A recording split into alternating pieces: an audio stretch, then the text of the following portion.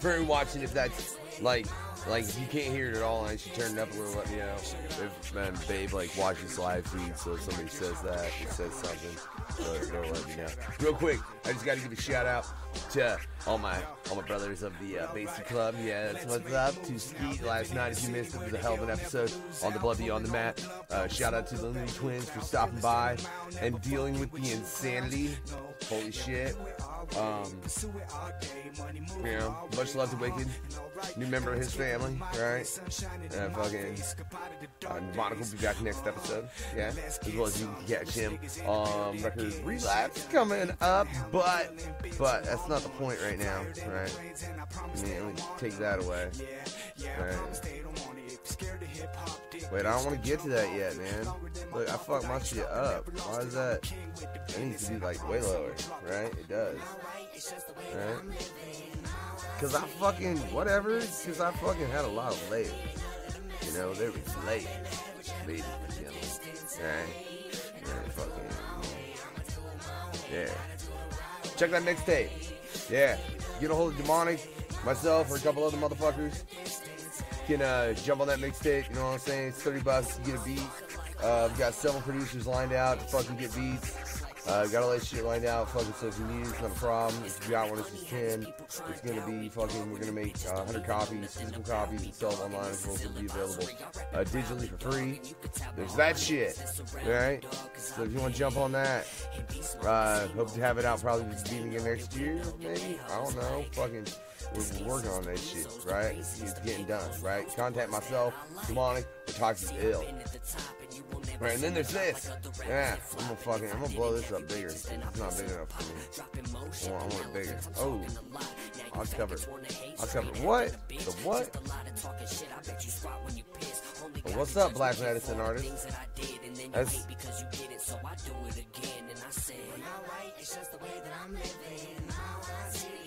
Wait. No, hold on. This is BA. Yeah, we'll call you BA for short. Yeah. Check it out, though. Right? Fucking what? Isn't it $15? $15 shipped. Yeah. You can get yourself one of the first pressings of the No Fucks Given Radio t-shirts. Right? As well as my debut, The Birth of the Unknown. And I'll ship that shit wherever the fuck you want it. Right? $15. Those shirts are limited pressings. Next time we print that shit, even if we put the shows on the back, it's gonna be different. And we're probably not gonna put the shows on the back.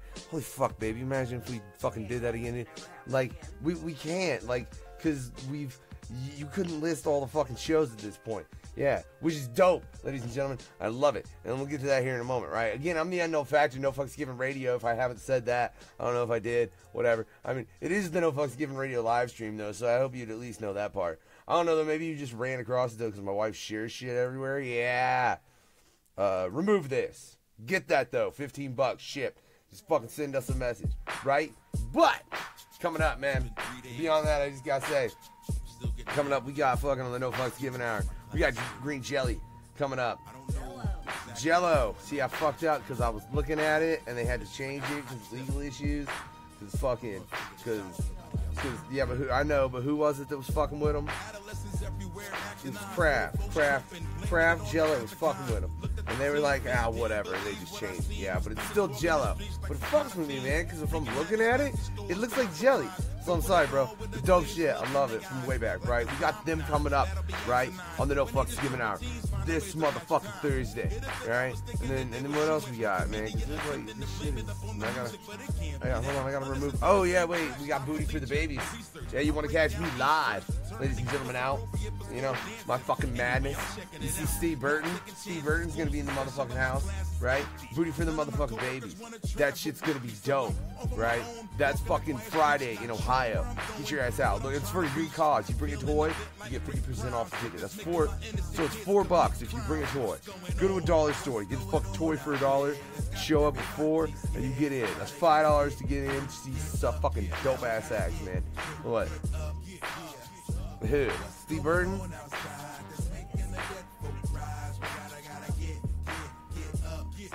Who sucks? Does Steve Burton suck? My wife's saying, Steve, my wife's saying that you're saying that you said you suck. I'm just saying. Right? I didn't even confuse my kiddo in the background.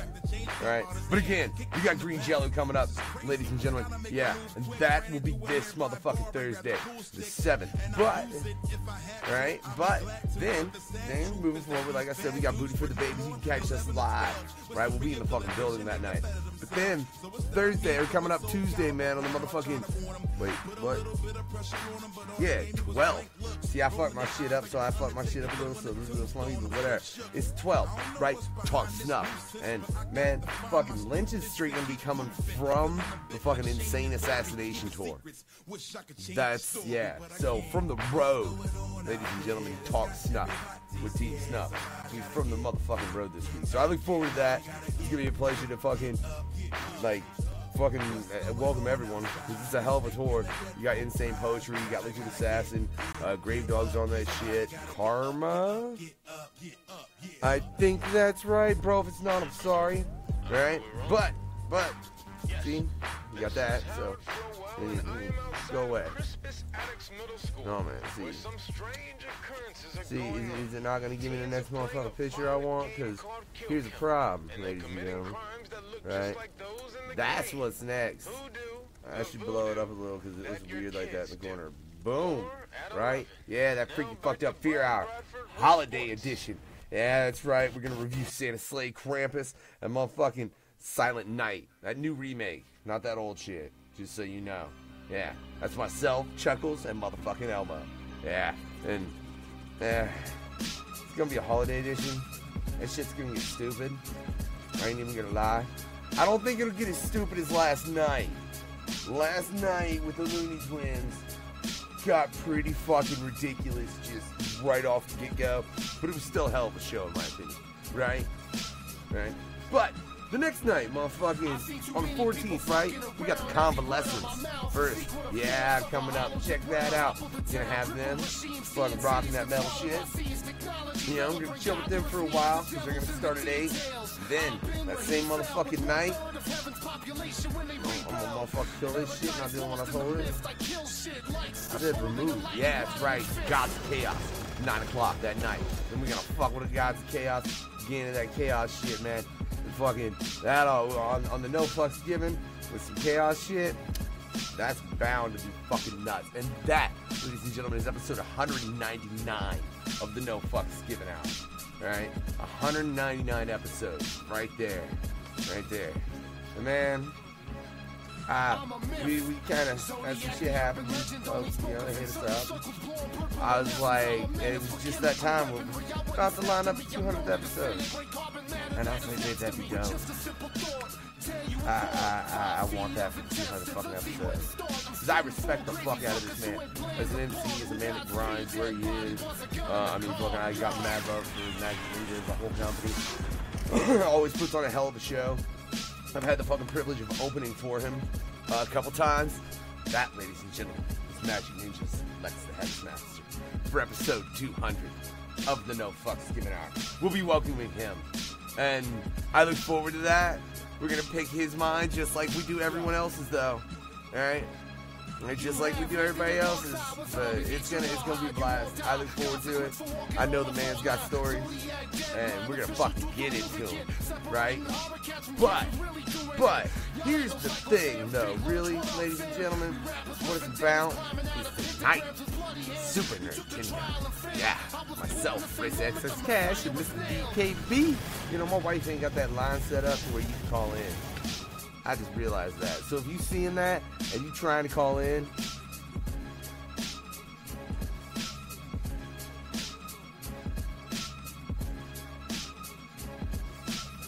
motherfucker, hold on.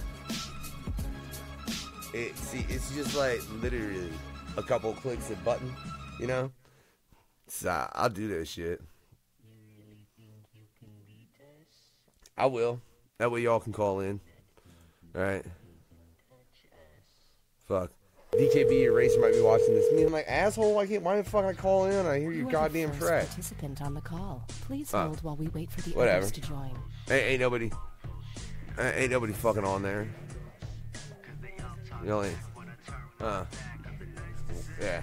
But hey, like I said, tonight, ladies and gentlemen, well, that's what it's about. It's fucking Troy Hickman stopping by. Yeah, he's been 2-time Eisner nominated, right? Was one of the 2 winners of the 2008 Top Cow search, which I never participated in, but I gave great thought to. I will say that. So it's dope as fuck to have somebody on tonight that was one of the winners in 2008. We're gonna pick his mind about all kinds of shit, because that's what the fuck we do, you know. But Orlando's in the house. What's up, bro? Yeah, but I'll be real honest. Right now, while this is gonna go to Supah Nerd-tendo, I've just been running like fucking mad promo. If you go like when this fucking video ends, if you go back and watch the beginning of it, it's just 5 minutes of me promoing the fuck out of everything, right? What, promoing the fuck out of everything? I'm still gonna be, yeah, I'm not done promoting the fuck out of everything. I gotta do so much fucking promo, I need to light a goddamn cigarette.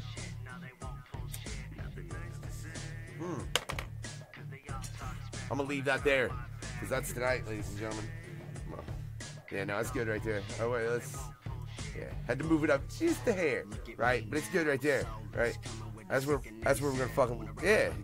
I'll fucking, yeah. We already got to that. And it's gonna be awesome. Like, I look forward, ladies and gentlemen, 4 more episodes. Still episode 200 of the No Fucks Given Out. And they're all gonna, fuck, man. The guests, that's a dope lineup of guests, in my opinion. There's a nice fucking variety there, you know, which is what I like to think we try and do over here. Fuck me, I mean, we ain't keep it normal. I hope my wife's watching to see. She ain't watching to see the comments either. Oh, she's trying to share. See, I'm making it tricky, because I just got to sit here and go, like a madman. Putting the technically, I'm also running 10 things, so fuck off. Call me, you know? Out there watching, Facebook world, give me a call. Oh, but hey, shit to promo. Oh, if y'all got shit to promo, call. Yeah, but hey, babe, I want to promo something. Play that. Oh, your track? Play that. Oh, I ain't even got it. Because wait. Oh, you ain't got that shit pulled? Well, that's mean as fuck. Wait, hold on real quick. I just got to say, all that radio shit going down, ladies and gentlemen, I love it. No fuck skipping radio, that's right? But keep in mind, I'm the unknown factor, and I'm a host, an MC, and just an entertainer. Yeah. Press play, babe.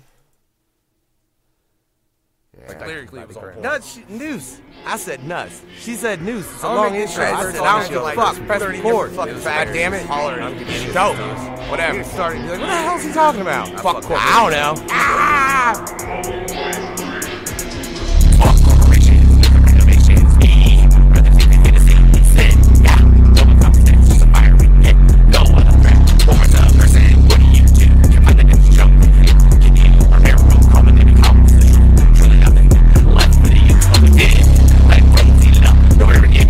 Damn shitty luck when your phone's made. That's suicide nets. Oblivious, okay. Trust love yourself, won't matter. When you're ready to bow down to some idiots. Now they send the underground. Out factor. And I fuck around. Bring the unknown. Switching our town. Corporations can be people. If so, then what am I? Corporations can be people. If so, then what am I? Corporations can be people. If so, then what am I? Cause I know for damn sure I ain't got no modifier.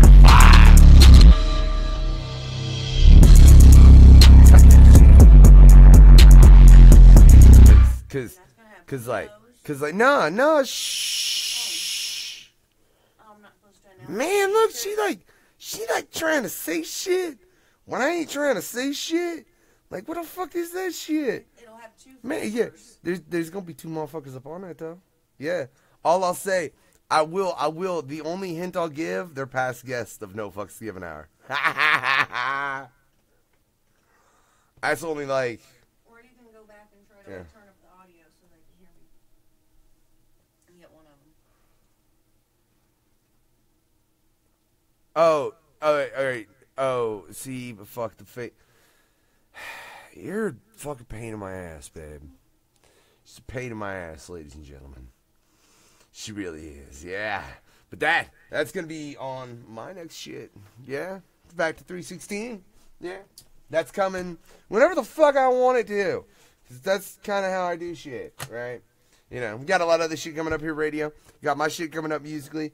I got a lot of shit in the works, ladies and gentlemen. Shout out to Noose on that fucking beat and fucking the mixing shit and like, well, not the mixing on that. That shit's fucking like, nah, man. Noose ain't had his hands on that like that. Except the beat. The beat's fucking Noose. But short of that, he ain't had his hands in it really. You know, I did a couple little things, but I ain't no fucking producer, ladies and gentlemen. I ain't gonna lie to you and tell you that shit, cause it'd be a little asinine. Nobody's calling. Look, I swear people are commenting. You ain't reading to me. Like there's like. Ninja said he'll call when he gets a signal again. The Wi-Fi burns through his battery like a bitch on his dick. Like. Wi-Fi calling. Burns through a battery like a bitch on his dick. Oh, like it. That's interesting. Like, why does that burn through your dick, dude? I don't think that should burn through your dick. I don't know if that's a little, yeah, cause like I don't know who you fucking with, bro, but like maybe you do need to go fuck with Toby. You know, hopefully she ain't got nothing like that, cause whoever you fucking with, that ain't normal. I'm telling you now, babe, that ain't normal. Dr. Factor. Yeah. I mean, yeah, no, them's just facts, alright? I mean, if you want to say Dr. Factory, what the fuck ever, but, no, that shit ain't normal, alright? It shouldn't happen. It's the fucking truth, alright? Man, I like stop my background music. Play it. I like my background. My background music, just so y'all know, is no fucking skipping radio, ladies and gentlemen. Yeah. I'm gonna finish adjusting rotation one day. It's just become way more of a massive effort than it used to be. I swear to God, and it becomes more and more of one. But yeah, I'm about to switch a couple things up. We're gonna add a hip hop, horrorcore, and metal hour. Just boom, all at once. That's what I'm gonna do. I got it all fucking scheduled out. I just haven't gone through all the artists yet. I think I'm at like K. Yeah, and fuck. And there's like fucking 2 or 3 guys I really need to add their shit in. Gordy, I am fully gonna get your shit in. I gotta, so yeah, I mean, so we gotta do that. We're fully at works on that shit though, ladies and gentlemen. It's just a process, you know, but it is a process that will be done. I just got fucking music to work on too, personally. Like I said, trying to get some collab shit done, you know what I'm saying? Fucking, if you just heard that track, I don't know, fucking, I look forward to fucking hearing them guys get me back on that shit. But again, tonight is fucking what it's about. It's fucking Troy Hickman, man. We gonna have him by, right? Supah Nerd-tendo, episode 10. Then we gonna do some fucking, you know, we got that battle coming up. Ah, shit, I didn't set that fucking graphic up. Ladies and gentlemen. Flip it. Look, so you get to just see me do something on the live. Because if I don't just do it like this, I'm gonna have to do it at some point. So, fuck it. Yeah, might as well just do it. What is this? I don't even know. Look, that shit ain't even there. Because I fucking moved that picture since we used it. You know? That's the fucking truth. I said fucking. I went all the way to fucking English for a fucking minute. What fucking shit is I don't need those ones. Them are pretty fucked up fear out. Yeah, which I recommend you tune in to the fucking holiday episode. I'm gonna get my kiddo to watch these holiday horror films with me. She said no. I'm gonna get her to watch them, I'm telling you. She said no though. She's like, I don't want them. I was like, how do you not want to see Santa like fucking murder people? That's awesome. I ain't never been about that shit. Santa's gonna straight murk some motherfuckers.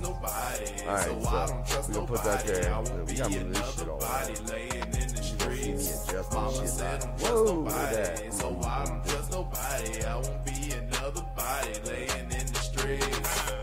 I don't trust nobody. I don't trust nobody. I don't trust nobody. Yeah, that thing you I don't trust nobody. Yeah, alright. Oh damn, man. Look, this shit. Not give a nigga, stop smiling all in my face. No trust funds, no pillows, nigga, that's money stuff in that case. Yeah, I forgot about this part. I'm gonna put myself right in the middle. Like, I'm fucking, like, yeah, I'm fighting fucking Hellstorm, Vampirella, Silver Surfer, and that thing DKB said. Shoulda known better than me, but I'm not Monica. Smoking harmonica, somehow they seem to make life feel beautiful. Dirt in my cubicles, fresh out the mud. Dirt in my drink, not codeine in my blood. Speaking of blood, my family be tripping. My cousin a snitching, a hoe in a fro. Should we add in one more thing? I think maybe we should add in just one more thing. It's devastating just to grow around such ignorance with no feeling. We'll see if he hangs around with us. But I don't expect you to feel me. I want you to know everyone tonight from fucking Indiana. Look at that shit. Like, that never happens on this fucking show. It don't. Where everyone's from one state. Yeah.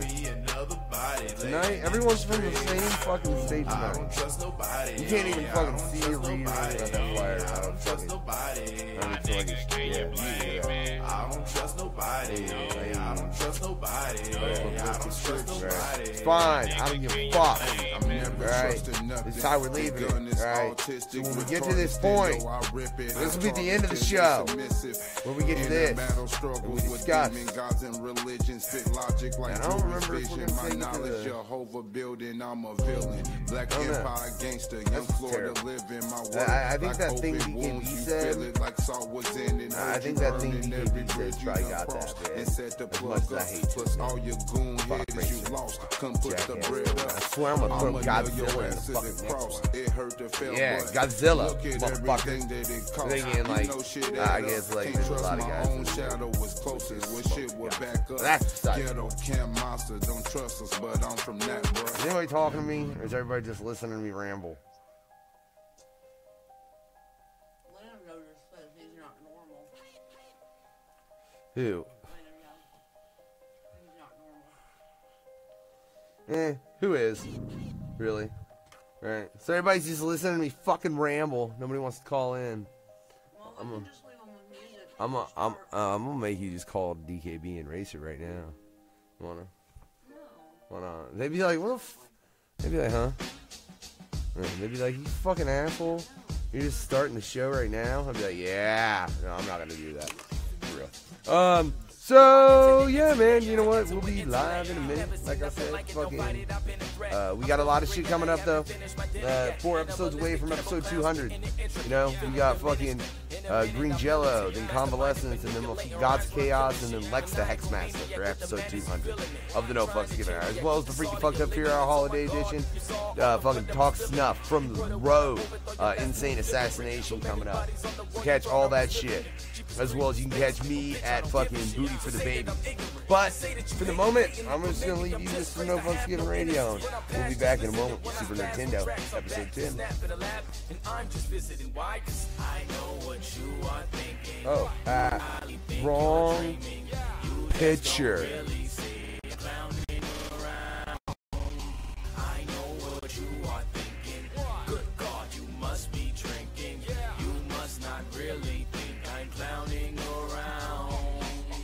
Is a perfect picture if you can picture it perfect. Welcome into my circus where I be serving these verses. Been working my whole life for this. You don't think I deserve it? The only thing I see in life in death, and that's for certain. So when I'm rapping in person, I get to snapping up on a track. Can I murder your favorite rapper, attacking them in back to the service, or back to the circus, or back to this freak show where people are nervous. Then I'm holding this purpose just to be molding these verses while I'm controlling your surface, mentally blowing your circus. Meaning you don't want to challenge me. You're like a fucked up car cause you won't go far. That's my analogy. Wicked and twisted in my brain, I'm insane. Killing you niggas up inside the game is deranged. You wanna claim that you dope but you really lame, and I don't got time for any of you, so what a shame. I know what you are thinking. You probably think you're dreaming. You just don't really see I'm clowning around. I know what you are thinking. Good God, you must be drinking. You must not really think I'm clowning around. I know what you are thinking. You probably think you're dreaming. You just don't really see I'm clowning around. What you are thinking. Good God, you must be drinking. You must not really think I'm clowning around. I know what you are thinking. You probably think you're dreaming. You just don't really see. I'm clowning around. I know what you are thinking. Good God, you must be drinking. You must not really think I'm clowning around.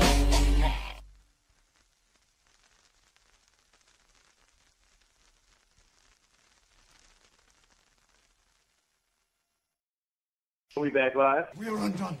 Undone, I tell you.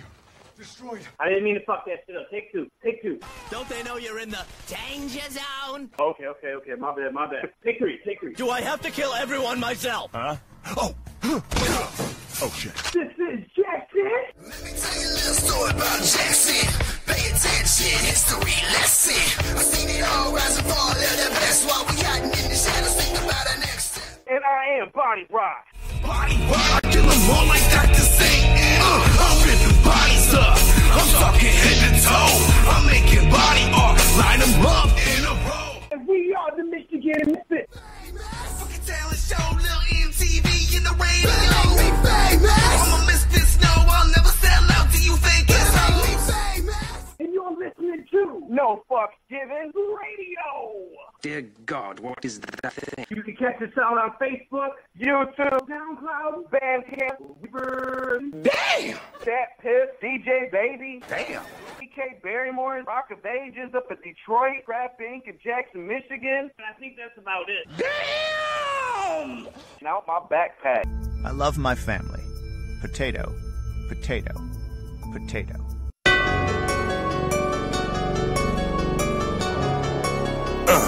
Young Hunt on the track.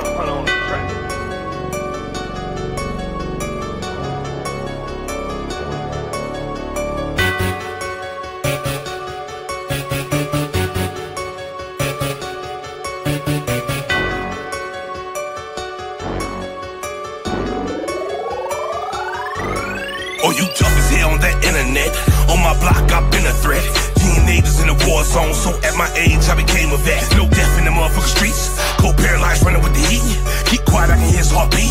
Schizo, I'm a motherfucking beast. I with the raw raw, my clears a pop off. Sipping the moonshine and pop off. Get your head chopped off by my boss. Your death, my loss, get nailed to a motherfucking cross. Jesus Christ, I'm about that life. Lucifer, bring that light. You don't really wanna fight with the ghost of Kimbo Slice. Now I'm hyped for the night, looking for the bright lights. 50 Hennessy and some shrimp fried rice. With a bad bitch and the head game tight. Suck my soul and swallow my life. I'm always into something, so they seem to stay away. I take a handful of Adderall, I seem to stay awake. I'm an animal out the cage, and this life is just a fate. I ain't signing to no label, I will never be a slave. Keep the contract, my killers a bomb back. Smoking on the blunt, that's as big as a wombat. Why you getting high off secondhand contact? Excuse me, brainiacs, rap for combat. Get so in buckshot, homie, you don't want none. Yeah, they say we going stupid, we about to act dumb. Tommy gun plays percussion with 100-round drum. When the drummer boy play it, go bump. Get so in buckshot, homie, you don't want none. Yeah, they say we going stupid, we about to act dumb. Tommy gun plays percussion with 100-round drum. When the drummer boy play it, go bump. See, I'm acting hard, but deep down I know they won't pull it. Talking big, but watch their words bounce off like rubber bullets. Yeah, I came off the streets, I can tell when shit is fake. I can tell when cats are real, I know when the softest cake. Come on, my heart is when it froze. Fuck these Twitter trolls, split them like centerfolds, eat them like dinner rolls. OG from the gang, tell the truth, spit it cold. If I lie, then execute me. When I die, they'll break the mold. Been to county, been to fed, I put guns to people's heads. Tables turned on me instead, police showed up and I fled. I got songs so real, I wrote until my fingers bled. On the verge to kill somebody, danger lights are blinking red. I'm in the murder mitten, hanging with the bottom feeders. Me and Schizo in a stolen car with body bleeders. You wanna take us out, you got some plan to rob and beat us. Promise you don't want it, if you try, let's bring them heaters. So in buckshot, homie, you don't want none. Yeah, they say we going stupid, we about to act dumb. Tommy gun plays percussion with 100-round drum. When the drummer boy play it, go bump. Get so in buckshot, homie, you don't want none. Yeah, they say we going stupid, we about to act dumb. Tommy gun plays percussion with 100-round drum. When the drummer boy play it, go bump. Get so in buckshot, homie, you don't want none. Yeah, they say we going stupid, we about to act dumb. Tommy gun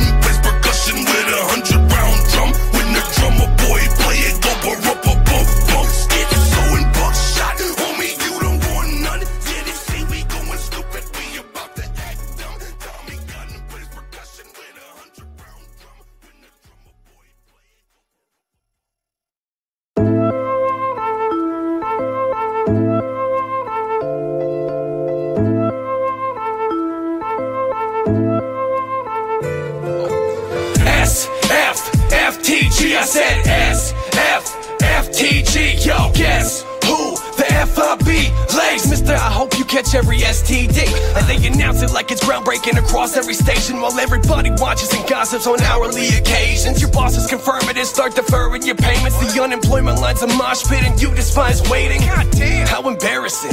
You fucking parents then exit the states to renounce being Americans. Try that out for a year before the despair begins, and they commit suicide and leave the notice your inheritance. Such a cold life, and then you go blind. Trying to seek help, nobody will co-sign. So instead you get addicted to coke lines and go back to the doctor, you were clean the whole time. Yeah, I hope some bad shit happens to you. I said, I hope some bad shit happens to you.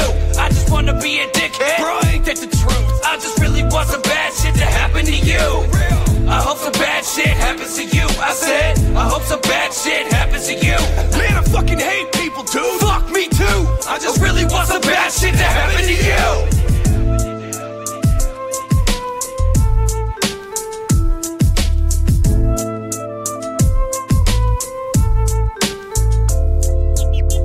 Hope some bad shit happens to you. I hope you get caught up acting a fool. I hope you snag his dick on the back of your tooth and that he leaves your face fucked up, blackened and blue. I hope your boyfriend gets off on the sound that you gag and that you catch bulimia from him calling you fat. I hope you get tetanus while playing some Tetris, that your kids wake up wondering why dad's left us. Hope protective services come snatching your kids, that your next hangnail peels back all of your skin. Your chin gets forced in some horse shit, you're not paid for it because that's what a motherfucking horse get. Hope everything that you eat ghost peppers. Hope everywhere that you go has cold weather. Treat you like blood and bone with Rufio and knuckle up. I uppercut your uppercut, so what? Fucking slut. I hope some bad shit happens to you. I said, I hope some bad shit happens to you. I just wanna be a dickhead, bro, ain't that the truth? I just really want some bad shit to happen to you. I hope some bad shit happens to you. I said, I hope some bad shit happens to you. Man, I fucking hate people, dude. Fuck me too. I just really want some bad shit to happen to you.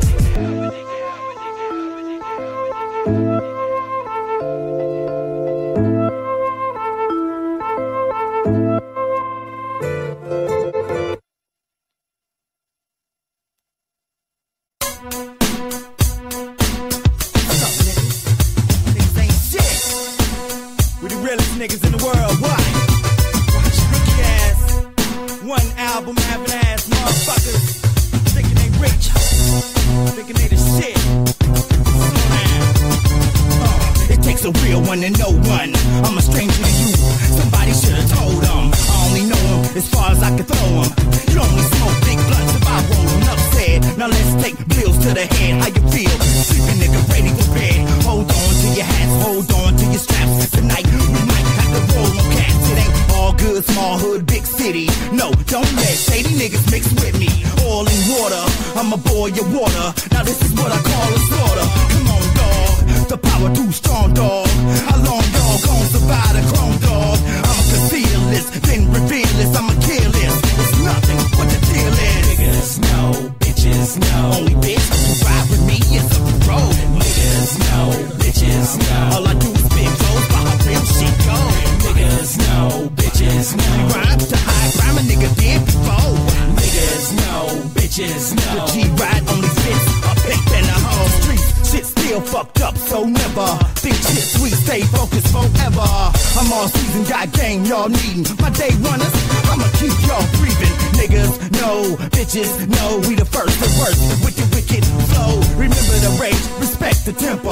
Every member connected to dissect y'all for dinner. Fresh meat, the streets attest the weak. You just wet your feet, now rest in peace. Good night, couldn't even put up a good fight. Putting fear in your career like I'm Suge Knight. Don't put my flow in your mouth, trying to enhance the track. Put your life on the line, one chance to crack. Call me out and mastermind, don't answer back. What the deal is, what they know now. Niggas know, bitches know. Only bitch who ride with me is a pro.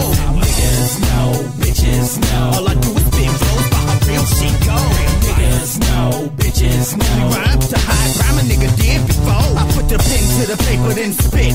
Before I get the paper, I done spent it. A mic ain't shit to me. I bust off like busy artillery. Niggas killing me, ringed out but broke. Trying to rat out, gotta ante up the smoke. I'm too heavy hate on these niggas. I should lighten up, bitch, mind your business. Never talk about Fight Club. Warrior #1, killer, make the money come. Lost count of the bodies on the gun. I'm only out to move forward. I can't afford to get pulled off or get played like a keyboard. Oh no, not me, Lord. Don't make me send a message. Somebody tell these boys I'm up on all levels of this. We like, so she like, we got the ghetto with shit. Why? Niggas no, bitches no. Only bitch who ride with me is up the road. Niggas no, bitches no. All I do is pick goes by how real she go. Niggas no, bitches no. It's all business, motherfucker, where's the dough? Niggas no, bitches no. Not gonna rock this bitch for show. Forever. Whoa. Whoa. Niggas no, bitches no. H.I.M.T.C. What that mean to goddess? Why? Who? I like this bitch. Show me. Why?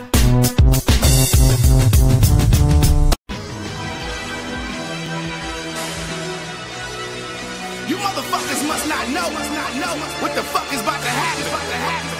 This is definitely a motherfucking invasion, baby. This is the year of the motherfucking ninja. Magic, ninjas, Hey yo, I bang out every time I'm in this bitch. And put your fucking hands high if you feeling this. And make noise for my fam that's up in this shit. Now whoop whoop if you know that let's killin' shit. Bang out every time I'm in this bitch. And put your fucking hands high if you feeling this. And make noise for my fam that's up in this shit. Now whoop whoop if you know that let's killin' shit. Yo, look in my eyes, do I look like I give a fuck? You can kiss my ass while I throw these middle fingers up. These niggas mad cause they wife be getting finger fucked. Hicking up while she drinking it right up in the club. This shit been a dub, let's represent the thugs. Masked up killers that pop millies with no gloves. And blow drugs with no love when they throw slugs. Shell strips, we show guts, I'm so buzzed. Bitches go nuts when I show up with my soldiers. Sipping on a cold one, ducking Scully and Mulder. Black season here, bitches only getting colder. Coast to coast, like shit rockin' Boulder. Don't nobody spark shit the way that I spark shit. Every post, every comment, result in an argument. Over some retarded shit, whack ass artists. Whose role is to tarnish like Lex, not the hardest. Bang out, every time I miss, bitch. And put your fucking hands high if you feelin' this. And make noise for my fam that's up in this shit. Now whoop whoop if you know that let's killin' shit. Bang out, every time I'm in this bitch. And put your fucking hands high if you feelin' this. And make noise for my fam that's up in this shit. Now whoop whoop if you know that let's killin' shit. Stop frontin' like you don't feel it, you know you love it. It's Mr. Ugly, the blasphemer, I keep it rugged. So keep it truckin' if you don't like it, we fist and cuff it. This be the stuff that get you higher than that shit you puffin'. Sick of the bluffing and shit talking the huff.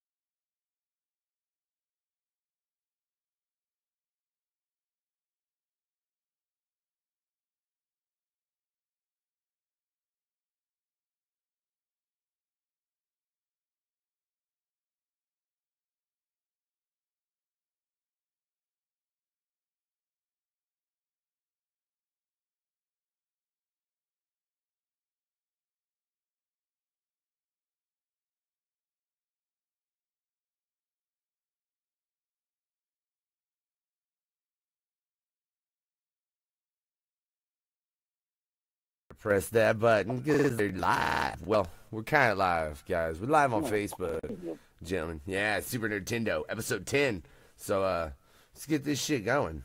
All right, for real, babe. Press stop. See, and then I press start, and then I got to press start again, right? And then look. Man, I should start doing that, but I didn't do that quick enough because I could actually play that for the Facebook Live too. But it's a thing of fuckery, guys, to do it properly. I'm telling you, it's a lot of clicking of a lot of buttons. Yeah. So if you guys want to hear the fucking intro, go to nofucksgivenradio.com or get the app or, you know, something. There's places. Yeah.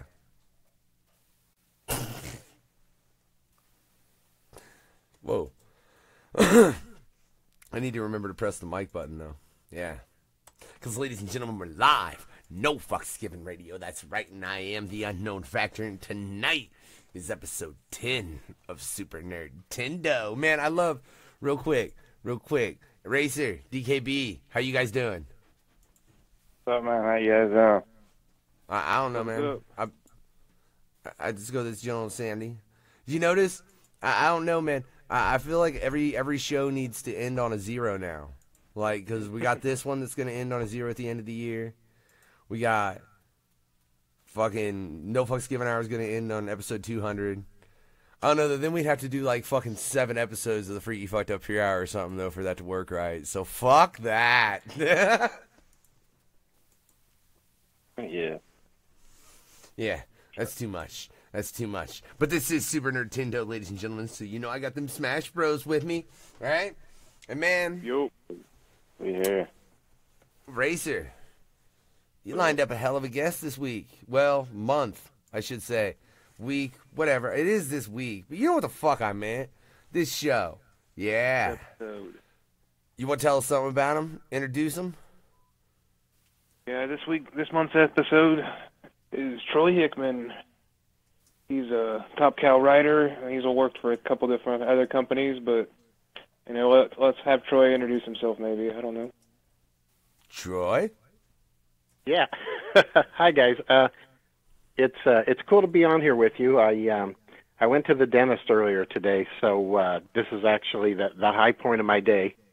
I know you're probably flattered by that, but yeah, as I was saying earlier, I was a little worried that they do something to my mouth. That I'd sit here sounding more like an idiot than I normally do. It's like one of those sitcoms, you know. There's always one of those sitcom episodes where they got something to do and they, you know, they bust their jaw or something like that. But I'm relatively coherent tonight, thank goodness. Damn it. That's kind of, I was hoping you were all kinds of fucked up. But I do just love, like, if that's not a fucking catchphrase right there. NFGR, better than the dentist. Good story. Thanks again for doing the show with us. Well, glad to be here. Hell yeah, Troy. Thank you for doing the show. I mean, like, real quick, the first thing I want to go into is you've been nominated twice for the Eisner Award, as well as you won. You were one of the 2 winners for the Top Cow Artist Spotlight. Yeah. Now, first name, that was 2008, right? The Top Cow pilot season thing was, yeah. Yeah. How long had you been, like, just trying to fucking get into that shit before that? I'm curious. You mean as far as pilot season, or? I mean, as far as just the comic industry, period. I'm really trying to get it to where you're out there and published. It starts way back. You know, right before I came on here tonight, I was actually listening to the show you folks did with Uncle Raffy, and it was some of the same stuff. And it's like, you know, I think you were talking to him about that sort of parallel, you know, lives and development stuff. But I mean, I discovered comics when I was like 3, and I had a kind of a no-account relative that gave me some comics, and just like a lot of other folks, I started reading, you know, before I went to school because of comics. And so, I mean, pretty much from Jump Street, they were part of my life. And in fact, when I was a kid, you know, I couldn't draw, but I could do stick figures and stuff, and I'd make up little comic stories. And interestingly enough, some of those characters, years later when I started doing professional comics, have shown up. Just little drawings that I did when I was like 3. So save that stuff. Don't let your old drawings and stuff, disappear, because they might come in handy. But I don't know. My whole life, I wanted to write comics. When I was a little kid, I was 5 years old when they had the first moon landing, which tells you how ancient I am. But I wanted to be an astronaut for a short amount of time, which is it's a good thing that I wasn't, because I get motion sickness these days. I can't ride in a car in the back seat without getting sick. So probably astronaut wasn't my best bet. But, I'd wanted to do comics just forever. And then, it must have been, I think around 1984 or so, I started to get it into my head that I could actually, maybe make some sort of a living out of it, or I don't know, maybe eventually get into it somehow. And then, it must have been about the early 90s or so, I started self-publishing my own little digest comics, and just taking them to conventions and the like. And eventually it paid off after doing that for, I don't know, quite a while, probably 6 or 7 years. I was at one of the Chicago cons, and Jim McLaughlin, who was in charge of Wizard magazine at the time, happened to come by, and he was interested in the books. I had a book then called Holy Crawlers, which eventually became Common Grounds, and he just liked the title, so he picked it up and took it back to the offices with him, and they passed him around and stuff, and they liked the book enough that they decided to do an article in Wizard about it, which was kind of, at the time, you wouldn't have seen little photocopied comics getting that kind of coverage. And then eventually he became in charge of Top Cow, and got a hold of me and asked if, they could have these redrawn and turn them into, big-time professional comics. So that's sort of how I got into it. So I had spent years, self-publishing before then, and getting a little bit of notice, but how it is. Even if you do a full-sized black and white comic these days, it's hard to get a lot of folks interested, and it's certainly hard to get distribution and stuff like that. But imagine how much harder it is when you just got a little digest-sized photocopied comic. It's pretty tough. It's pretty cool. I realized I was just rambling there for a long time. Sorry. That was a cool story. That's fun. No, yeah. Hell no. No. That was a great story, man, for real. Now, you bring up that comic that you initially got brought up to, and which ended up being Coffee Grounds, which is the one that you were nominated for 2 Eisner Awards for. Mm-hmm. Now, man, what was that whole process like? From going to you self-publish this to he gets a hold of you and is like, hey, man, I want to have all these fucking artists, like, I'm just going to have them fuck with your shit. Is that okay? Like, dude, what was that whole experience? Because it had to be, like, a little, like, are you fucking with me? And there's a who in that book. Sorry. Initially, it was, it's one of those deals where you think, well, who really is this that I'm talking to on the phone, and, what's the deal? But, yeah, it turned out to be the case. And, yeah, it was weird. Going from this, photocopied comic that probably, I'd be surprised if an average issue of it was seen by maybe, 50 to 100 people. And then literally within, just a couple of years having it up for Eisners and stuff, it was odd. And I didn't mind them redrawing them, though, because, the artist that they lined up for Common Grounds was, it was unbelievable. It was well, it was a lot of the biggest names, in comics. I really couldn't believe it. But as it happened, Jim, because he was in charge of Wizard and everything, he knows pretty much everybody in the comics business. So he was able to get in touch with these folks, and it probably cost us a pretty penny. I don't know if the book has broken even yet. But, It was just amazing. All these people that I had idolized as artists, and suddenly they're drawing my characters. I mean, previously the only way I could have had that happen is if I had gone up to them at a convention and paid them to actually draw my character. So, it was a hell of a thing. To this day, I mean, I think about that stuff, and it's just, I keep thinking I'm eventually going to wake up and, realize that I'm even more pathetic than I thought I was. But hey, no, man. I mean, if it fucking works, it works. Just fucking make sure it works for you. I think that's the thing, and I think you really have. Now, I'm gonna put you in the same fucking situation I'm putting quite a few other people in this on, because I know in 2009, Coffee Grounds was optioned by Starz. Is there any? I mean, fucking what came of that? Well, I don't know. As far as I know, I don't know if anything. It doesn't sound like anything came of it.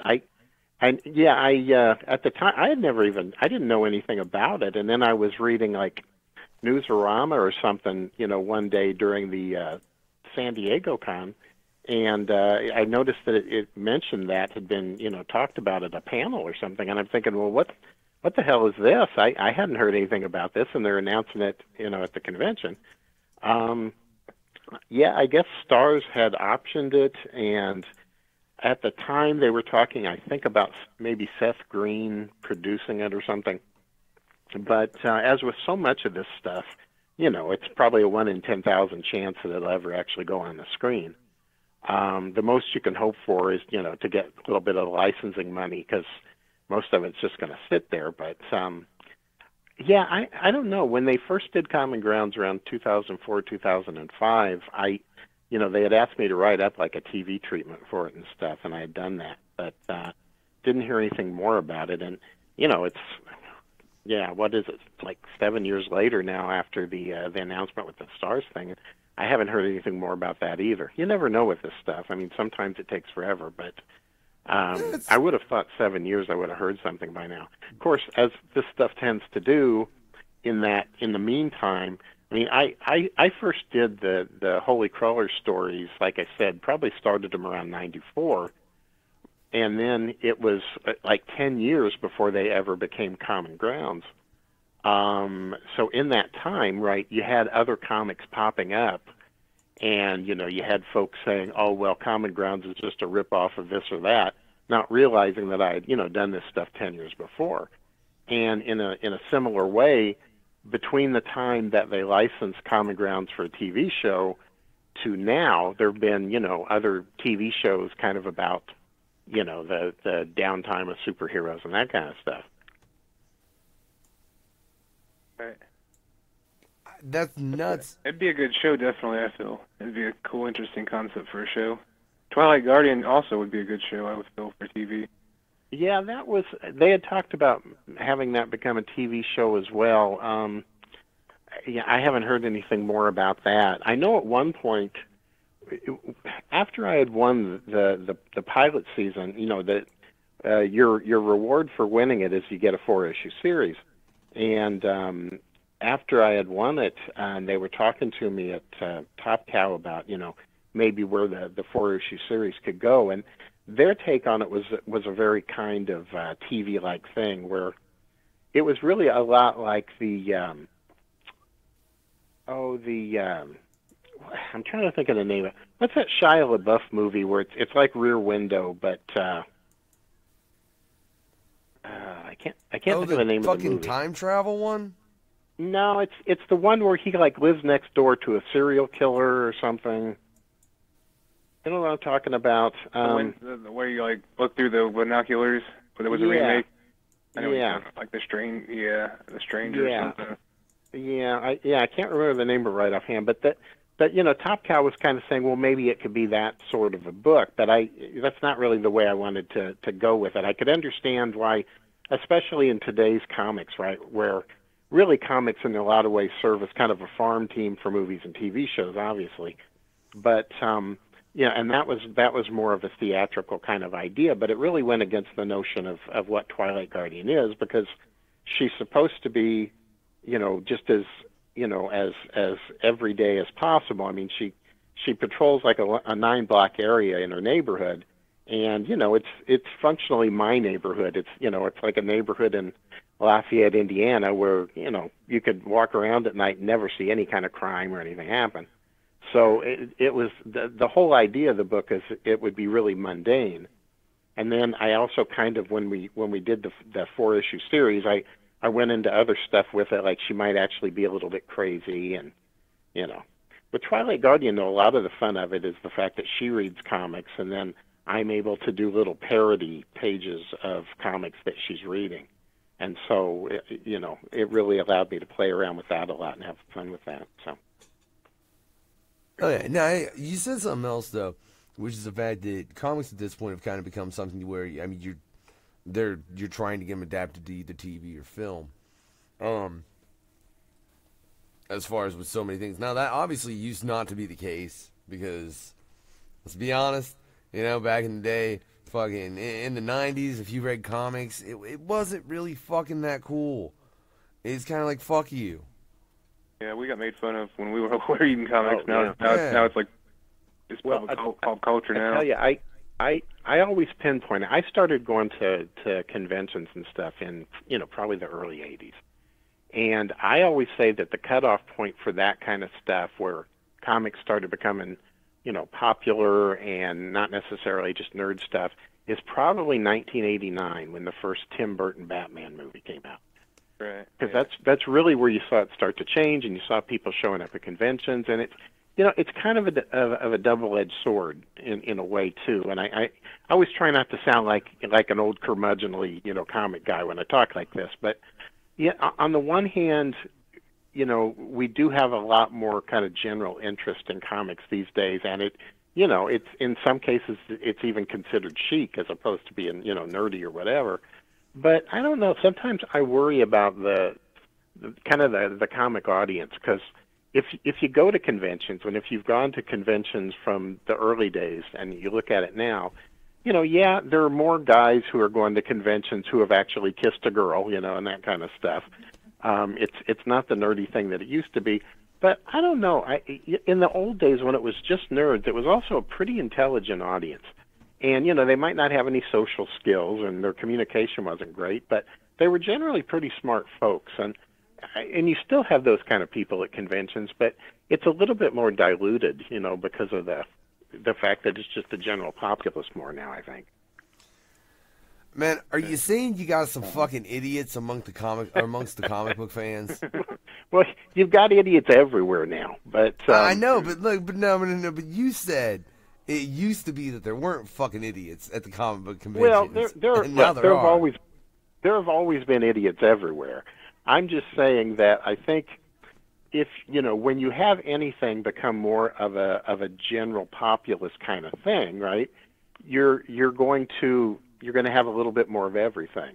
And I think in the old days when it was just a nerdy thing, I mean, let's face it, nerds, for whatever other problems they have, I mean, one of the things they're known for is intelligence. And so now you still have that, certainly, but you also have, kind of more just kind of the general populace kind of stuff. And and this is where I'll get myself in trouble, because I know I'm going to at some point tonight. But, when I'm not writing comics, I'm teaching. I'm a college English and creative writing instructor. And so I see the folks that are going to college these days. And I started teaching when I was in grad school at Purdue, right? So that was like 1989, I think. So it's been almost, 30 years now that I've been doing this. And I've got to tell you, I mean, just in general, people they're not, the sharpest tools in the shed all the time. Mm-hmm. And I think we're kind of, to some extent, we've been dumbing folks down. And, I've actually, I can't talk about it too much because it hasn't gone anyplace yet, but one of the comic pitches I'm working on right now is based on the concept that people who are living currently know so little about history. And I've gotten that from the students in my class, and it's amazing what people do not know. I mean, I've asked them before, like, within 5 years, when did World War II take place? Or at least when was the U.S. involved in World War II? And I've gotten answers everywhere from 1981 to the 1700s. Now, what? I'm not joking. And the thing is, the scary part about that is, of course, if it had taken place in the 1700s, then Pearl Harbor would have had to have been bombed on horseback, and those poor horses probably would have drowned. But I mean, and it's amazing. I've asked him before, what was a popular TV show in World War I? Well, obviously, we didn't really have TV in World War I yet, but I've gotten answers like MASH. I mean, you think about that for a TV show about the Korean War, and it was popular during World War I. So, I don't want to sound like some crusty old guy, but I mean, just from my experience, that's the case. And so, so I'm kind of basing a comic on that concept now. But anyway, I think I totally strayed from what you were asking me, but. I don't even know what I asked now. I frankly don't even give a fuck. It's besides the point. I really don't. I just love the fact that you're pretty much, Troy, you're pretty much just like, we're going to idiocracy is what it is. Well, the only thing about idiocracy is if you've seen the movie, it's supposed to take 500 years, it takes place 500 years in the future. It really should take place within like 5 years, in my opinion. Right. It's amazing how just incredibly uninformed people can be, and that's the toughest part for me in teaching, because I can teach you certain things, but hold on, you can only work with what you got. No, I feel you. I just seen in California today that someone like California's getting sued because most of their students can't even read, like the elementary. Oh yeah. Well, at the beginning of this semester, I've got a class, and I asked them, and I ask this every semester, because of what I've learned from it. I asked them, and there's, say, 24 people in the class. I asked, okay, who's the current governor of Indiana, right? And the most I have ever had out of 24 is 2 people who knew the governor of Indiana. Now, the scary part about that is that because my students are college students, so many of them are really political people, They're always, they're involved in all this activism and stuff. But they can't tell me who the freaking governor of Indiana is. And these are all people who live in Indiana, so... It's the people that vote. It's scary. Yeah, well, luckily most of them don't vote, but... Right. Yeah. I couldn't tell you who the current governor now of that Indiana I've maligned current society, Well, I couldn't tell you who the current governor of Indiana is, but that was because I was so worried about a former governor of Indiana getting fucking elected vice president, and then I couldn't even goddamn vote against that jackass, but that's no fucking another point altogether. But real quick, I do just have to point out again, for everybody listening and watching, this is a rare occurrence where everyone on air right now is from the same fucking state, and is in the same fucking state. That don't happen. Who's your cast? Right. This is a first. Like, it's never fucking happened before. For everyone to be from the same state and there to be this many fucking callers on the line. On No Fucks Given. Yeah. Yeah, what do you mean it's a fucking... It's not a first. You gotta show that Indiana love. We're big Top Cow fan guys, too. Top Cow is one of our favorite companies. Yeah. I'm a huge Top Cow guy. I'll be real honest. So let's get into that then. So you're doing that, and... When you submit in 2008, like, what's your whole thought process in that, man? Because that's, I mean, they've been running that contest for a couple years at that point, hadn't they? That's one of the first ones. They usually I think they may have done. I don't know. They may have only done one before. I don't even know. Really? Okay, because I know it was right around then when they started doing them, and they still do those, ladies and gentlemen, yearly as far as for trying to get new people in the industry. I know they've got a rule now, though, where you can't have been published before, right? Is that the case? I don't even know. Yeah, you can't be published. You can be self-published, but also like every year the contest is a little different. Like when Troy did it, you could basically write any story you wanted. And now they have like you got to write a Witchblade story, or I think the new one was about a postal backup story or something. Yeah. Well, when I did it, they actually called me and asked if I wanted to, because when I initially made the deal with them for Common Grounds, they also asked if they could, have the rights to publish something with Twilight Guardian, and that, like I said, that would have been like 2004 or 5, and then they called me in 2008 and said they were doing this, this new season of pilot season, and asked if I wanted to have Twilight Guardian be part of that. So I did. I kind of cobbled together the stuff that I had done with her, self-published wise, and then changed a few things and added a few things and the like, and then. So it was up against a lot of good stuff. I mean, it was up against, these were not people just submitting out of the blue. These were folks they had asked about it. So it was, Jonathan Hickman and Jay Farber and I forget who all else, but Matt Hawkins had his book in there and stuff. So, and then, the competition was rough. I tried to keep up on it every day, and I was lucky because by that time I had done the City of Heroes stuff, and the people on the City of Heroes message board just really made a tremendous effort to get the book voted in. So, cool.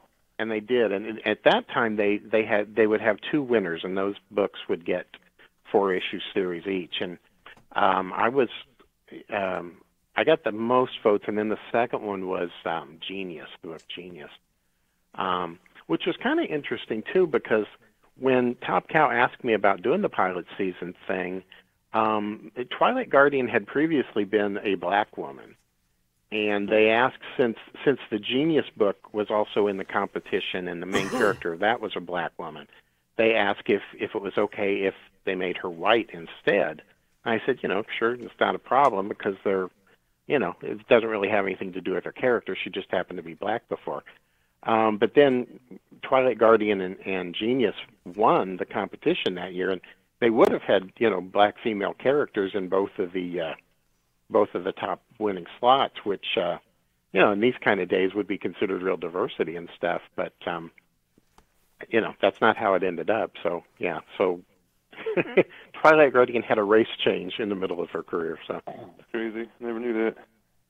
Yeah, that's fucking nutty. I wouldn't expect that. But hey, you did bring up another thing, though, I wanted to go into, which is you read a couple of the issues of City Heroes, issues 4 through 6. Yeah. Mm-hmm. And, man, I see that got adapted into the video game to where it's a fucking story. Yeah, I was going to ask about that, too. Yeah, that was really cool. They, I did a fair amount of work for City Heroes. I did the 3 issues of the comic.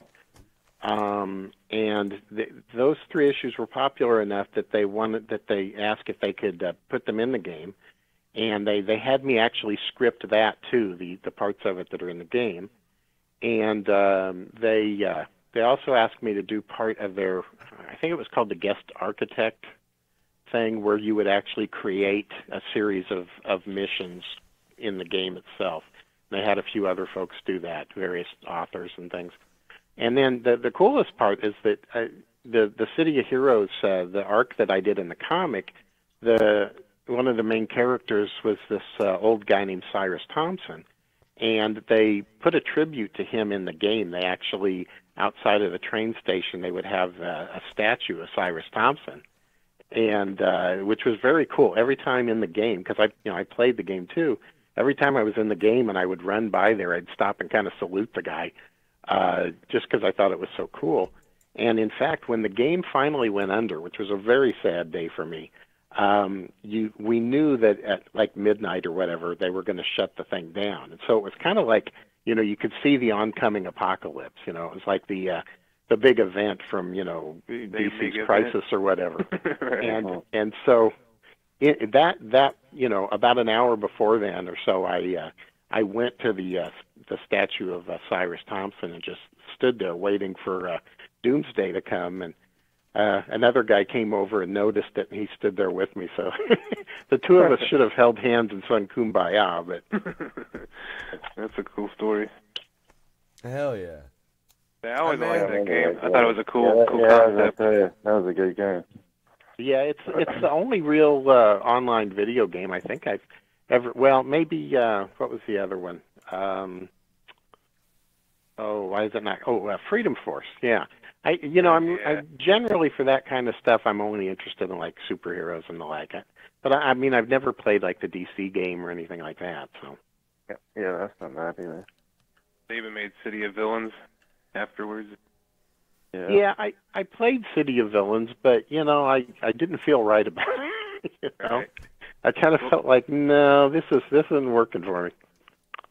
What was your character in City of Heroes, if you don't mind us asking? I had literally hundreds of them, and they were all based on like really bad puns, just like my comics tend to be. Very cool. And in fact, some of the characters from from the City of Heroes characters that I had created in the game, I eventually have ended up using in comics. So, that tends to be a really fertile thing for me because, like, I also, for about 20 years, I played the Champions pen and paper, role playing game. Right. If you're familiar with that, and a lot of my Common Grounds characters came out of that. Characters that I played in the game, like the Acidic Jew and, all these various characters. Like I said, most of them have pun names, but I did actually, at one point, I did get, when I was playing City of Heroes, and I always thought this was cool because it meant that it was a very fair game. Even though the developers and the like knew who I was, because of my work with them, if anybody had a character that was considered a little, went a little too far, it's in these politically correct days, they monitor everything. But I had a character that actually got banned, which I thought was pretty cool. I had this female military character that I called Major Feminine Itching, and I guess they thought that was a little too far.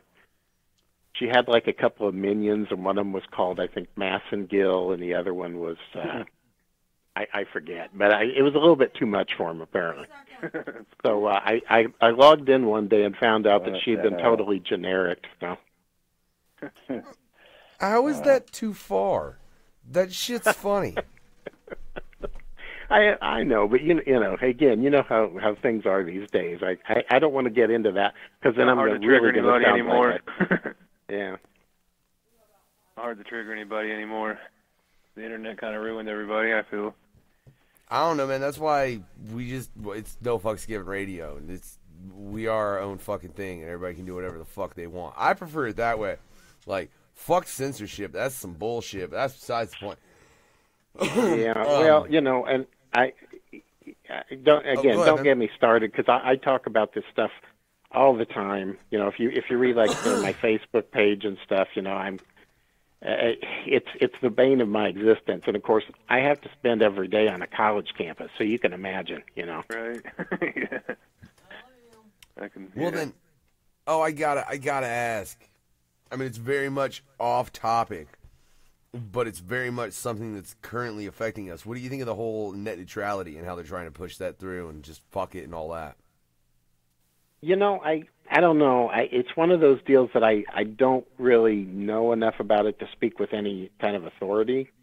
I mean, I guess I understand the basic issues of it, but I don't really know too much about it in terms of being in depth. Right.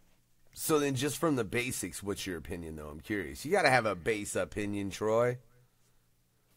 Well, my general take on everything, okay, whatever it is that freedom is always the best thing. And, and whatever that is, whether it's free speech, whether it's the free marketplace, I generally think everything should just be left up to the individual. And, even in the case of things, like I said, the free marketplace, I mean, things will be determined by how people feel about them. And, as long as you give people the option of, saying, this is not something that I want to patronize or what have you. I think that's the way to go about life. So almost anything that you ask me about, my take on it is, do what you want to do as long as it's not affecting other folks adversely, and that's it, Right.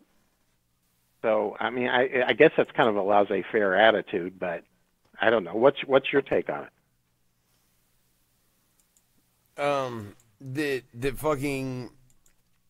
See, I mean, it's a problem because you do kind of want to have a certain control over the net because you can't let it just be completely unregulated. Then you end up with goddamn terrible shit happening. I mean, that's just the truth. But at the same time, you have to leave it unregulated because otherwise you're censoring everyone. So it's a... It's 22. Man, it's a cunt is what it is, to be rightfully honest with you, and one that's...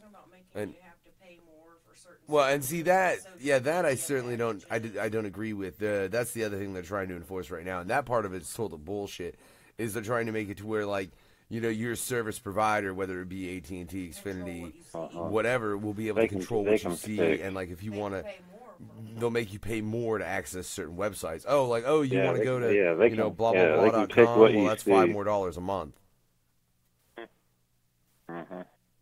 Yeah, so that I disagree with. Now, as far as, using it in a manner where it's helpful to society and stopping really heinous things from happening, that's a great thing, but that doesn't involve to where you have to invade everyone's personal privacy to the degree that they want to with the bill that they're trying to pass. So it's a give and take situation. We have to give a little, but they fucking shouldn't be trying to take as much as they are. Yeah, well, I don't know. I tend to look at things in terms of, kind of the slippery slope. And so, for me, it always becomes a matter of, well, the ends don't necessarily justify the means. And, so if I sometimes think, well, I think most of the time I think that when we try to, abate anything or censor it, we're probably creating a bigger monster than what we already have. I mean, there's certainly awful things that happen on the internet. I'm not sure that we're going to be able to stop any of those things with any kind of control, though, because, of course, especially in a thing like the internet, the minute that you try to have any control over it, you've got, a million guys trying to figure out the way around that. So, well, I mean, I don't know. Troy, you've already got the existence of the dark web, which you can find fucking anything you want on.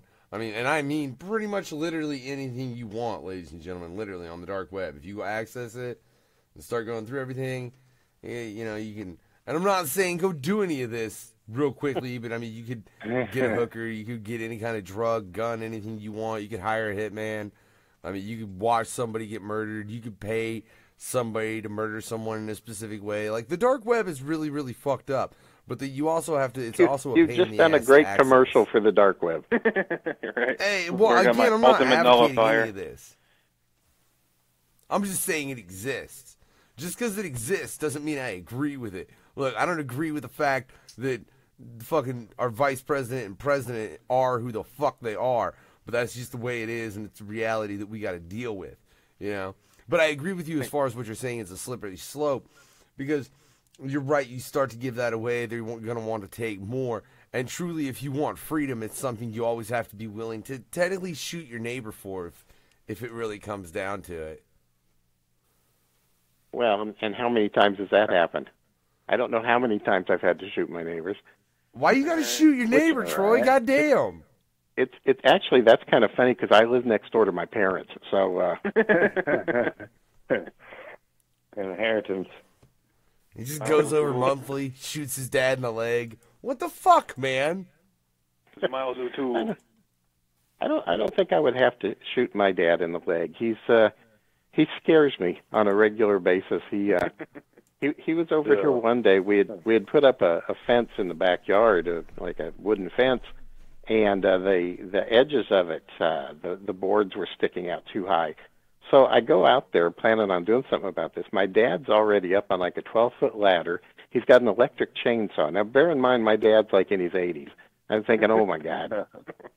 But he does stuff like that all the time, Yeah, my dad Well, was like that too. good, Yep. because you don't just be fucking shooting people for no. Racer, what is wrong with the guest that you booked? He's fucking. I just shoot my neighbor occasionally. Hey, this is Indiana, damn it. I like my guests. Hey, Tell me cool stories about their First off, it's Florida that you can get away with that shit, Troy, not Indiana. Hey, Indiana is, we've got stand your ground laws and all kinds of cool stuff. You can dig it. The only state I think that has... Piss Troy off. Go and get goddamn shot and shit. What the fuck? Jesus, man. Calm down. Troy's trying to kill people, babe. She just shook her head in agreement. Whatever. DKB. I just kind of want to talk more about City of Heroes. I mean, how is that as far as adapting writing the adaptation to the video game compared to writing an actual comic book? It wasn't really that much different because for the video game, when I adapted the comic stuff, it was really just a matter of kind of scripting it in a little bit different format. They didn't really have me do much aside from just putting the words in people's mouths and the like in the game. When I did the architect thing, where I actually had to do a whole long mission, that was a new kind of deal for me because you have to go through and actually set things like power levels and things, and you have to make sure that the characters are balanced, so if you're fighting them, you have a chance and the like. And that was a little tough for me. I think at one point I had a part in the mission where it was really, really difficult to get through, and I hadn't realized it. But I mean, that's what the developers are for. Hopefully they can go through and kind of nerf that stuff. But it was really cool, though. I mean, it was a different kind of thing for me, and I like the fact that now I can say, well, I actually wrote for a video game. Right. That impresses the college students in my classes a lot more than I've written comic books. Yeah, it's pretty cool. Yeah, that's very cool. I would have to say the comics are way cooler, though, as far as for... I don't know. Yeah, they're both cool, but I like both. It's cool when you get to adapt your things to video games, too. Just getting to adapt it to any format, man. Yeah, I mean, getting to change it to anything like that, Yeah. I think definitely... If you can be in a market and then take what you have and adapt it to a totally different market like that, especially with comic books, and regardless of what medium it is, whether it's a video game, movie, TV series, that's always something that I think would be a hell of a challenge too, though, man. I'm surprised that there wasn't more of a pain in the ass about that than just keeping the fucking levels of the players to where, you weren't getting your ass kicked when you played the game because you made the boss way too powerful. It's a good boss. Well, they really, when you do the stuff for video games, because they're worried about franchise and everything, they really kind of keep a tight leash on you. So you have to kind of have everything approved. But they gave me a lot of freedom with the City Heroes thing, which was nice. And I used every bit of it. There was a certain amount of like space that you were able to use, like information-wise. And I think I drew it out to the very last bit. I mean, I just crowded that thing with so much. There's all kinds of stuff in there. Unfortunately, it probably doesn't exist anymore since City Heroes went offline. I'd like to think that somewhere it's still, I don't want it to be just floating out in outer space or something because I put a lot of work into it. But, I mean, that's kind of one of the differences. I mean, if I do a comic, right, it's functionally there's probably always going to be at least one copy of it out there. But, yeah, with the video games, I mean, if something happens and, One's got it somewhere on the dark web. You can buy it. I'll get it next time I buy my guns. You also wrote Witchblade, which is one of my favorite series. What was that like? Yeah. That was really odd for me because I'd never really read Witchblade. And Wait, you wrote Witchblade without ever having read it? Yeah. I had done like Common Grounds at the time, and I don't know if I had done City Heroes yet or not. I don't think so. But that's when Jim McLaughlin was still in charge, and they needed, I think, some fill-in issues. It was before Ron Mars came on board, but just right before, I think. And so they needed to do some fill-in issues, and he had asked me if I would do a 2-issue arc.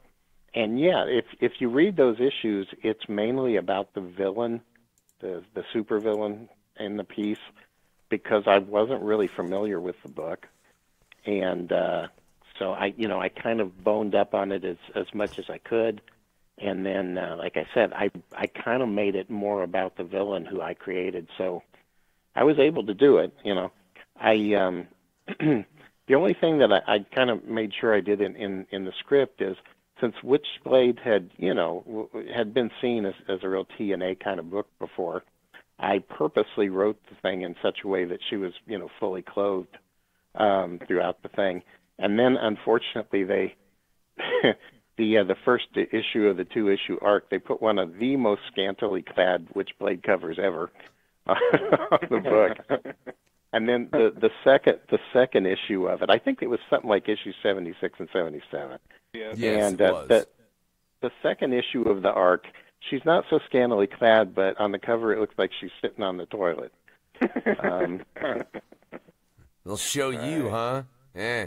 Thought you got one over at the editor-in-chief over there at Top Cow. He's like, oh yeah? They should have called that issue 2 Witchblades in a Cup, I think. But Yeah, I've seen they're rebooting Witchblade now, which is kind of cool. They're starting to bring back. Top Cow kind of went away from the their kind of like Darkness and Witchblade for a while. They went some more science fiction, but they're coming back with the Witchblade and the Darkness, I believe. Whatever. Troy just put a terrible fucking image in my mind. All right, can I just point that out? Gotta make a meme about it now. All right, what the fuck? 2 Witchblades, 1 cup. Yeah, whatever. That was because then you got the metal, because the Witchblade, and it just made a really weird image. Whatever. I really need to fucking move past that, man. I really do. So you've got that. You've done that, man. What do you got coming up, Troy? You working on anything right now? Yeah, I'm working on some pitches at the moment. We'll have to see. I don't know. I've got a kind of an odd attitude on comics. I guess I should probably push myself more, but I'm not really much of a networker or anything, and pretty much all of the comics that I've done so far, the professional ones, I've had editors and stuff come to me about them, and which may not be a good thing because I've never really gotten into the habit of really getting out there and trying to sell myself, but which is why I probably haven't had more comics published. I mean, they just kind of happen along, and sometimes I'll go like a few years without having anything published. I've had a few little things published here recently. I did some stuff for the Hero Initiative and stuff like that. But at the moment I'm just kind of working on pitches, and part of my problem is that, and this is where we get into philosophical life stuff, I guess. But I have all these things that I want to do, and then once I kind of feel like I've accomplished them, I'm not as driven about them. So, I was doing my comics and stuff, and then I ended up getting nominated for the Eisners and things, and I just, it's one of those deals where I kind of feel like, well, I've proven that I can write a decent comic book, So I guess I'm a little less driven to try to prove to people that I can, but hopefully I'm still able to write a good comic book these days. No. I enjoyed your work. I just want to be a dick, but put a real fire under your ass, Troy. Now I want to see you make a comic book that turns into a movie or a TV series. Could you say that again? You got to get nominated, or you got to make a comic book that gets turned into either a movie or a TV series. Movie or a TV series? Yeah, I've got thought about nominated that for too. an Eisner, man. Now you need you a know, movie the or a only TV. the only problem is, and this is the God's honest truth, what I have found is that whenever I have set out to do a comic that is really, you know, where I think to myself, wow, this is going to be a really popular comic, it's really going to sell well, blah, blah, blah, you know, it's never really come to fruition. And it's the stuff that I've had that's been successful is the stuff where I've said to myself, well, I'm going to write a comic that I would like to read. And, you know, and a lot of my comics, too, I'm telling you, they should have been failures. Because if you look at Common Grounds, I mean, when I first wrote them in the early 90s, you know, the people who did read them liked them, but they said, you know, I don't see how this can keep going. Because it's just, you know, it was just a comic where you've got superheroes and villains sitting around, you know, drinking coffee and talking. And, you know, almost no action in it whatsoever. This should have been a recipe for failure. but it wasn't, you know. And then Twilight Guardian, I mean, it's like I said, it's about as mundane as possible. It's a woman walking around her neighborhood every night. You know, there's no crime going on. It's all really street level kind of normal stuff that happens in your neighborhood at night. And, you know, and again, I mean, it won the pilot season competition. So really the stuff that works is the stuff that I have faith in, you know, the stuff that I can bring a certain confidence to it and say, you know, this might not sound like a saleable idea, but I know that I can write dialogue, you know, I know that I can make an interesting character. So that's what I go with. And, you know, and part of the reason for that is that I cannot plot to save my life. I mean, I am just not good at plot. And in fact, I can't even follow most plot. And, you know, my girlfriend is much the same, and we'll be sitting around watching something, and we're both totally lost because we can't follow the plot. And we'll turn to each other and, well, what happened here? And I don't know, you know. So, you know, if we were at a movie theater, we would probably want to turn to, you know, the guy next to us, a total stranger, and say, excuse me, sir, can you tell us what's going on? That's crazy. But so you're not a Game of Thrones fan then? That's the reason that most of my stuff is so centered around character and dialogue, is just because, you know, I'm not much of a plotter. I mean, I don't think I could ever write like an espionage thing or something. It's just not something that I can do. Right on. That's kind of crazy, man. I've never like I obviously, like I said, I assume you're not like into like Game of Thrones and style shit like that then. You know, actually, we're still planning on sitting down and binge watching Game of Thrones. I've literally never seen it. I mean, it's on my huge list of stuff to eventually watch. But yeah, it's just I don't know. It's something that I don't have much of a head for. And I really envy those people who do. You know, I think about, like, well, I mentioned earlier, Jonathan Hickman, who is no relation to me whatsoever, but there's a guy that really can, you know, understands plot, and he can, you know, run through plot and stuff, and I just can't. So I end up writing these stories that are, you know, completely character driven, and I guess overall not much happens in them. I don't know. With Common Grounds, for me, the challenge was always taking people just sitting around talking and giving it a certain dynamic quality. So you want to keep reading it even though, you know, there's not really anyone punching anyone else. So that's what I kind of liked about that and Twilight Guardian. It's so different that it's unique, you know. It's just its own thing. That's what I always enjoyed about them. Yeah, it's, you know, I haven't had too many chances actually to write like action scenes and stuff. The City of Heroes arc, I did because I kind of structured it like an old 70s Justice League kind of story, where you would have the team of characters break up into like groups of 2 or 3 or whatever, and you know, then they would go on their individual missions and they'd end up fighting and stuff, and that was different. I mean, it's weird having written comics for so long and never really written much in the way of fight scenes, so that was kind of cool. So let me ask you then, man. Like, when you're going to sit and read a comic, like, first of all, what was like initially when you got into comics? What were your favorite books? What were your go-to books as a kid? And what are your go-to books nowadays? Like, what are you like looking forward that's coming out and that has been recently? Well, okay. Let me go with the second question first because it's the easiest to answer. I've got to admit I read very few comics these days. Part of the reason is because I can't afford them, but it's also the fact that, and again I hate to say this because it makes me sound like just a mean old guy, but I started losing interest in comics. Probably about the time of DC's first Crisis, like in '85, I guess it would have been. And it's because the characters, not only did they start changing the characters, but they functionally said all the stories that you have read before this never actually happened. And in fact, I remember being at a Chicago convention, the Chicago Con, just after that happened, and I was talking to an editor who will remain nameless, but he was an editor at DC at the time, and I remember talking to him about it and saying, it really bothers me that these characters that I've been reading for all this time, that their adventures never even happened, and they just don't even exist.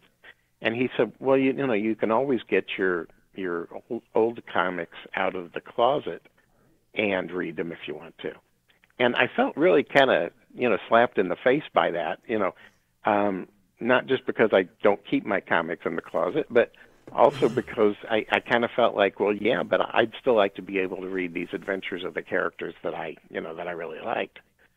So that kind of bothered me. That was about the time that I started thinking about writing my own comics, just because I wanted there to be more comics out there that that I would enjoy myself. So I don't really read a lot of comics these days. I try to keep up on what's going on. I know that Iron Man is a black woman, I guess. I don't. Yeah, it kind of got weird recently. Wait, what? Years got real weird. Did you say Iron Man is a black woman? Yeah, it's like her name's Ironheart. It's like a 14-year-old black girl with an afro. Yeah, it's real. I mean, they basically diversified every hero in Marvel now. Well, they used to. I don't know if they're. That's fine. I just didn't know that at all, and it kind of like I think Iron Man. I think Tony Stark. That's just the fucking how it is. Whatever. Does the character have like an armored afro? Because I don't know if I've actually seen her or not. I don't even know if she's even in the armor. I think she controls her. I kind of quit. I mean, I'm kind of the same way you are. I mean, except I waited a little later, but I used to really love the comics, and then they just kind of just started throwing shit. They threw everything in a bucket and shook it up, and whatever came out came out. And I'm just like, all right. Like Marvel just basically, like during the Secret Wars, the last Secret Wars, there's been like 4 by the way, but they just threw every unit multiverse into one big war, and then it was just one giant mess. I'm like, well, there's no continuity anymore. Everybody's either black or female, which I don't have a problem with, but you can't just slap a name on a new character and expect them to have the same accolades as Captain America or whatever. In my opinion. You should either create new characters or build them up. You can't just be, okay, yeah, you're Spider-Man now. Like, no, you can't do that. At least for me, that's how I feel. I don't even understand the people who do think that that's a good idea, because it seems to me like that's more insulting than anything. Right. I mean, rather than taking the time to build a new character and actually making them whatever they are. That's basically like saying, okay, we're going to give you your brother's leftover clothes or something. Right. I mean, it's kind of insulting to say we're going to give you the identity of this previously white man. I mean, it just doesn't work for me. I mean, like Iceman gay just to get more gay readers, and I'm like, well, you could have just created a new gay character. You didn't have to be like, you're gay by the way now. It's just like, okay. That's kind of weird. Well, I mean, they've done that with any number of characters. The Golden Age Green Lantern, and that's they made the Golden Age Green Lantern gay. That's funny. Yeah. So I guess all those years that he had a girlfriend in the Golden Age comics, she was a beard, I guess. Right. That's just like Iceman. Iceman was sleeping with Rogue for years, but apparently that doesn't count anymore. They couldn't touch Racer. I mean, I know in the comics they figured out a way. I don't know, man. Blah, blah, blah, they said that with Harley Quinn too, just because she hung out with Poison Ivy. I'm like, what? You mean her relationship with the Joker didn't count now? Like she's just a lesbian now? Hey, the Joker was an abusive prick, all right? Yeah, But I mean, it's not not the like he was Joker. hiding it. He wasn't hiding it. Well, I mean, he met it was his doctor in an insane asylum. You can't really blame I'm just saying him. that could have fucked her head up a little, and now She was likes the she was vag his as doctor. opposed to- Like, you should have her shit straight. Yeah, she should have been assigned mine. Well, I'm not saying it ain't that bitch's fault. All right? I'm not saying but I'm saying unknown she factor fell got for it. He was screw looses himself, but I'm joking. And to answer your other question, because out of completeness, I'm a comic guy, so I have to think in terms of completing the set here. No, you don't follow a plot. What the fuck is this? Well, what I was going to say, you asked about the first comics that really got me interested. Yeah, I know, Troy. I just had to fuck with you. No, it's okay. The first one that I really remember appealing to me was the original Doom Patrol series, which is still probably my favorite all-time series.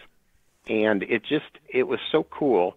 And again, I think the reason that the books that have always appealed to me more than any other are the Super Team books. And I think it's for the same reason that I do what I do, because there's so much dialogue and the like in them, and characters interacting with other. And in fact, part of the reason that I ended up doing Common Grounds is because of those old Justice League, Justice Society crossover books. And there was always that one, usually a one-page spread where the characters from the JSA and the JLA were shaking hands. And they usually didn't have dialogue. And I always thought to myself, man, I wish, we could hear what they were saying to each other, because it'd probably be fascinating. So that was part of the inspiration for Common Grounds. And then there was a story in Marvel 2-in-1, I don't know if you would remember, but where the Thing and Sandman, the villain Sandman, were sitting around a bar talking for the whole episode, for the whole issue. And that was, and that would have been in the 80s sometime. So, and that really inspired me. And then you kind of combine that with, in the early 80s, I started reading American Splendor, the Harvey Pekar book, and that really affected the way that I wrote superhero stories, because it was all these little mundane adventures, and it was all just dialogue, and Harvey working at the VA hospital and all this stuff, and they were such great stories that they really affected me, and so I kind of started incorporating that into comics. But yeah, I think that the earliest stuff that really got me was the various Super Team books, the Justice League and the Avengers, anything written by Steve Englehart, because he had been doing both of those books and they were really good. And I don't know, that the very first comic I remember reading was Captain America, and it was the first issue of Captain America after he had left Tales of Suspense and had gotten his own book. So it would have been, I think, issue 100, I think. Yeah. Yeah, and that was the first comic I remember actually reading as a kid. And you don't have it now, do you? Oh yeah, I do. As a matter of fact, I still have it. I've got all the comics I think I have ever owned. I don't think I have lost or any of them.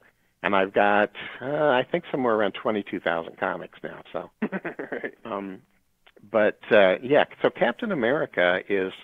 People always ask me, well, if you were to write like a major character, because I tend to like the second and third rate characters. But if I was going to write a major character, Captain America would definitely be one of my choices. Very cool. So I'm curious then, being that you're a guy that's obviously, you're old school Marvel, DC, you're into all that. When you look at what they're doing right now, film property wise, what do you think with them two major ones? As far as like the superhero movies and such? Yeah, as far as just how, and I mean more specifically as far as how Marvel is handling their properties as opposed to how DC is. And by that, I mean how Disney is handling Marvel's properties and how Warner Brothers is handling Disney's. Or I mean how Warner Brothers is handling DC's.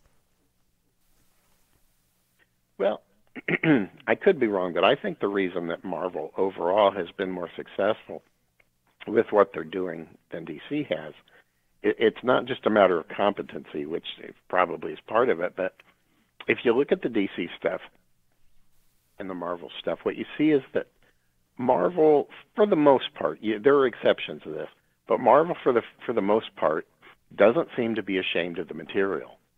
You know, I mean, you had a little bit of that early on. If you look at the early X-Men, like the first X-Men movie, you know, everybody dressing in a black leathery costume kind of deal. So, you know, it trying to divorce it from superheroes to a certain extent. But Marvel hasn't been doing that as much with the later stuff. If you look at Doctor Strange, for instance, he pretty much looks like he does in the comics. And they don't seem to be, you know, having to be ashamed of the material, aside from maybe joking around a little bit, you know. But DC seems to, and I haven't seen the Justice League movie yet, so I can't comment on it. But it you know, the DC movies have, for the most part, especially here more recently, it's like they're, you know, again, they're ashamed of the material to a certain extent. So everything tends to look darker.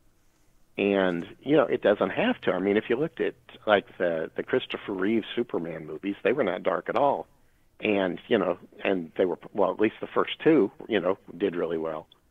And especially in this day and age, I don't think people are a little bit more hip to stuff now, and I don't think they necessarily have to say, well, you know, we've got to make this look a little less comic booky. And so the Marvel movies, I think, overall have looked a little bit more like an actual, you know, comic. And you don't get the feeling that, you know, you have to hide at the back of the theater or something. And that's kind of how I feel more with the DC stuff. It's like they haven't really reconciled with themselves yet that it's perfectly okay to just do standard superhero stuff. People are not going to look at this and say, you know, oh, that. I mean, I guess you do have some of that stuff with Marvel, because when the first Avengers movie came out, you had people complaining that Captain America looked too bright on the screen. But I don't think you're hearing that now, though.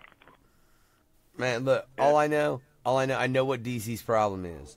Look, they did fucking Tim Burton's Batman, dark as shit, and then they went and ended up trying to put fucking nipples on Batman, and it went to shit. And now they're like, well, we can't do kid-friendly. Look, we tried to make it funny with nipples on the bat suit, and look what happened, right? Obviously, the Tim Burton method fucking works. Look what fucking old boy did with the Batman Begins trilogy he just did. So they're like, we'll go dark. Do you remember the Flash show of the 90s? Vaguely. The Flash TV show in the 90s that they did with John Wesley Shipp or whatever his name was. If you remember the show, right, that looked like Batman. They made that look like a Tim Burton thing. It was very dark for the Flash, which doesn't work for the character at all. Right. You know, and you'll notice that the current version of the Flash on TV is a lot brighter. But yeah, and from what I understand, way better than the movie version of the Flash as well. Could you say that again? I couldn't hear you. I said, as far as from what I understand, he's way better than the movie version of the Flash as well. Probably, yeah. Although from what I hear, yeah, I'm a fan of the series, like the TV series, because the Flash is one of the few DC characters that I care for. I'm not a DC guy. I'll be fucking honest. Superman can fuck off. Like, I think he's one of the most terrible characters ever fucking written. Well, see, you know, when I was, you know, growing up and in some of the interim years, there was always that, well, you're a Marvel guy or a DC guy. And I think there's still some of that, but I was never able to make up my mind, because there were things I liked about both of them. I mean, I liked the fact that Marvel's characters, you know, had more kind of developed characters. Yeah, and flaws, yeah. But, you know, DC at the same time, I liked the fact that, you know, I know you don't like Superman, but, I mean, to me, I always liked him as that kind of friendly policeman on the corner kind of guy, you know. So there were things I liked about both of them. I could never really choose between, you know, one or the other, but, you know, I understand people that do. Yeah, I'm totally, if you made that choice, I'd be a little upset that Lobo and, I could never read Garth Ennis's Hickman again, but like short of that and maybe like two other books, if I really, really thought about it, yeah, that'd be about it from DC. There's a lot of good books you haven't read from DC though, but There's always hit and miss with every company, really. I never fucking read them, so I'm good. I feel you. I'm a Marvel guy myself, but I've always liked DC and Marvel. Yeah. See, I'd fucking, like I said, I'll go more the other. So wait, man, Troy, though, you said you really hadn't read, you really don't read much nowadays. And, like, there's not even any independent comics or anything out there you pick up? You know, I don't know. I'll occasionally read something, but again, it's usually I don't really frequent comic shops very much. You know, I guess like I'm there on Free Comic Book Day just because usually they ask me to, you know, guest at a shop or something. But you know, I don't buy a lot of comics. I mean, arguably, I probably write more comics these days than I read. I don't know. There's a lot of writers I've talked to, and most of them that don't really read current events. You know, it's not really their generation. Kind of, you know, they change the history too much. It's a lot different. Well, you know, which is a strange thing to say because it's the people who are currently writing comics that are, you know, changing everything. And I never understand that. I never understand that because these are the characters that they, you know, grew up with and just love. And then the first thing they do once they get to DC or Marvel is to change the characters entirely. Fix or whatnot.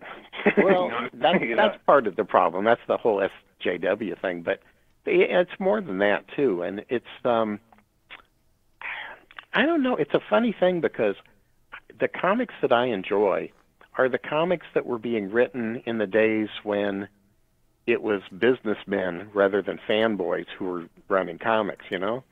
Which would seem to be counterintuitive. I mean, but for whatever reason, when comics were being treated, you know, that way, comics were not necessarily being written by people who, you know, grew up loving comics, but they seem to be better books overall. And then, you know, in the 80s, 90s, when you started having, you know, these fanboys start writing comics, I don't know, it's an odd kind of thing because it's almost like they had some secret hatred or something for these characters. I get what you're saying. That's kind of interesting, but I know exactly what you're saying.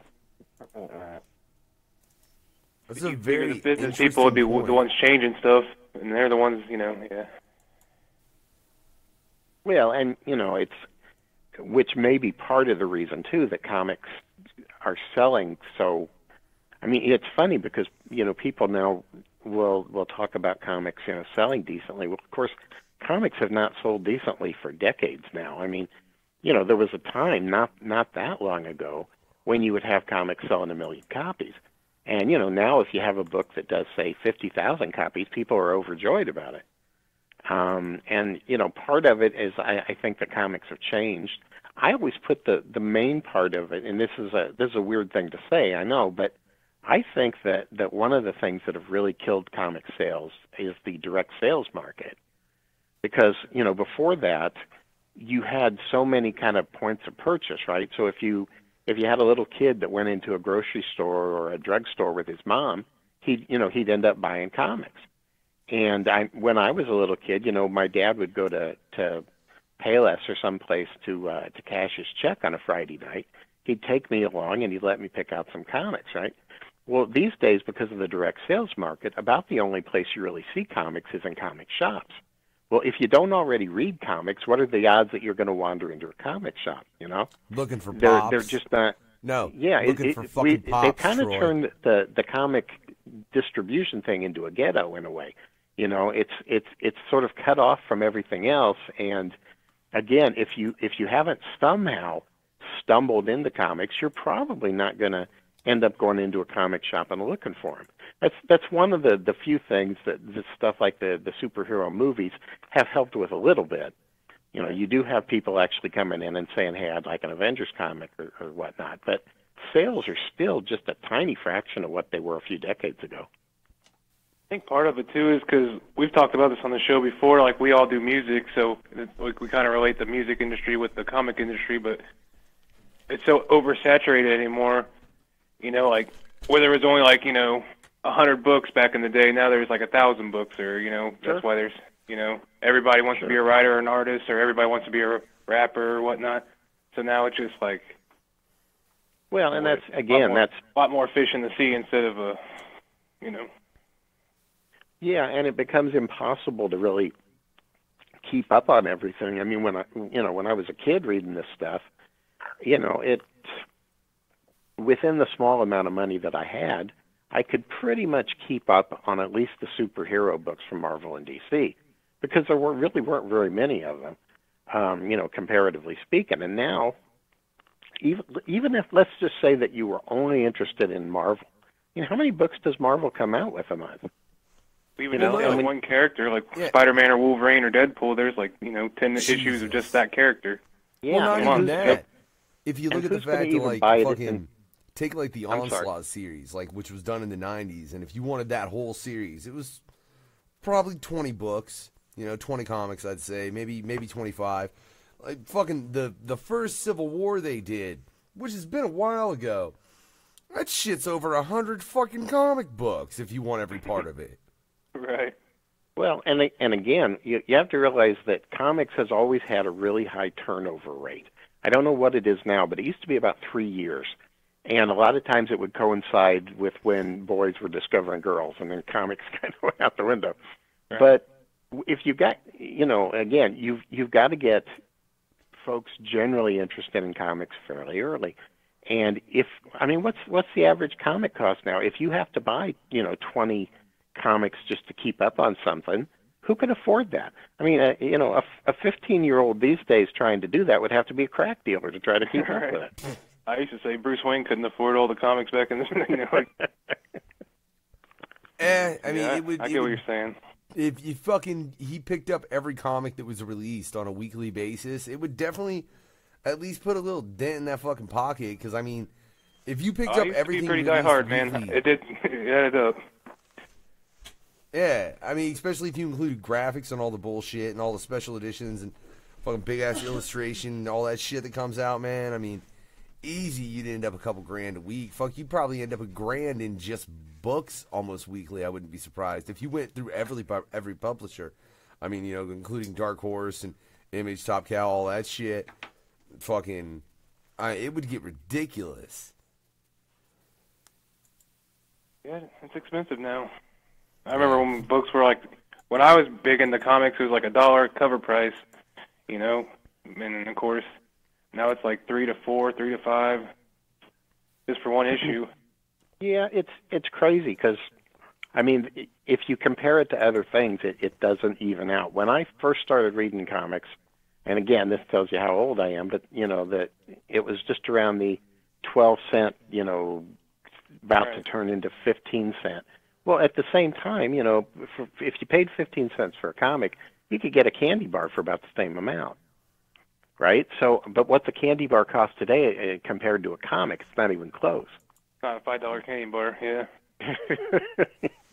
Yeah, that's not a fun size. $5 candy bar. If I buy a $5 candy bar, it better be, a foot long, and there better be $4 taped to the back of it. So. I get what you're saying. Right. It better be $4 taped to the back of it. What the fuck?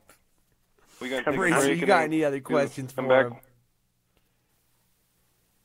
No, we haven't had a break yet. Well, what it's do up we to you. need I'm one? just saying you usually do a break or two, and we got to do our other stuff. We got 45 minutes still. Fine. Look, Racer's I haven't taken a break. No, I'm just saying we usually take a break. Union. It's been a good show. Racer's demanding a break. Not demanding shit. Maybe Troy would take a break. Oh. Do you need I'm a break, cool with whatever. Troy? I just know we take at least a break at the halfway point. It's past the halfway point. I was trying to keep you on track, but that's kind of productive now because we're talking about it. I don't fucking got no tracks, first off. You ought to Jesus Christ, you ought to fucking tune into the goddamn show last night. I swear. It started off the tracks, and it never got on them. And Troy, I will not, at least you're not getting asked, what would you do if you got fucking your opponent coming at you with a trash can lid covered in used condoms, but... We can get with that. We can hit that after the break. Yeah. We'll go to some Blood Beyond the Mat type questions beyond the break, perhaps. We're really confused. Troy's going to be like, What the fuck just happened? I am really, really, really fucking confused. Oh, that's the truth. Really, I'm just buying myself time because I'm like clicking buttons and clicking buttons and whatever, you know. But fuck it, ladies and gentlemen, this is Invisible. Yeah, I'm gonna go that way for a minute, but this is Invisible by DKB. We'll be right back. All right, sir. Except on YouTube, or fuck, man, I said YouTube. It's Facebook. Whatever. It'll be post soon. We'll fucking y'all just get silence. Sorry. We'll be back.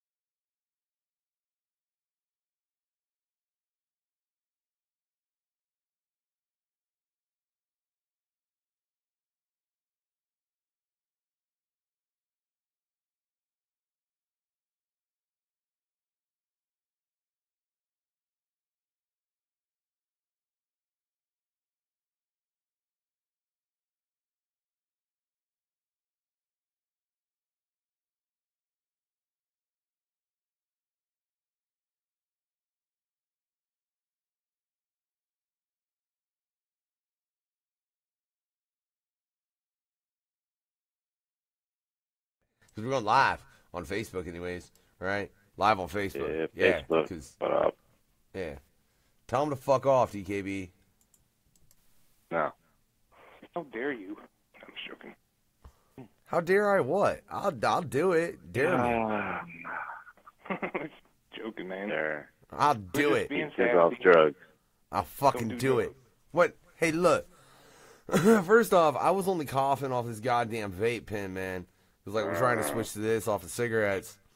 And I swear this thing makes me cough harder than smoking a cigar. You got a I don't rig. understand it. It's grape.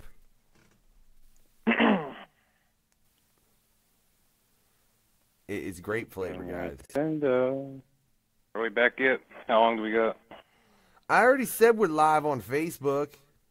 Facebook's not the T radio.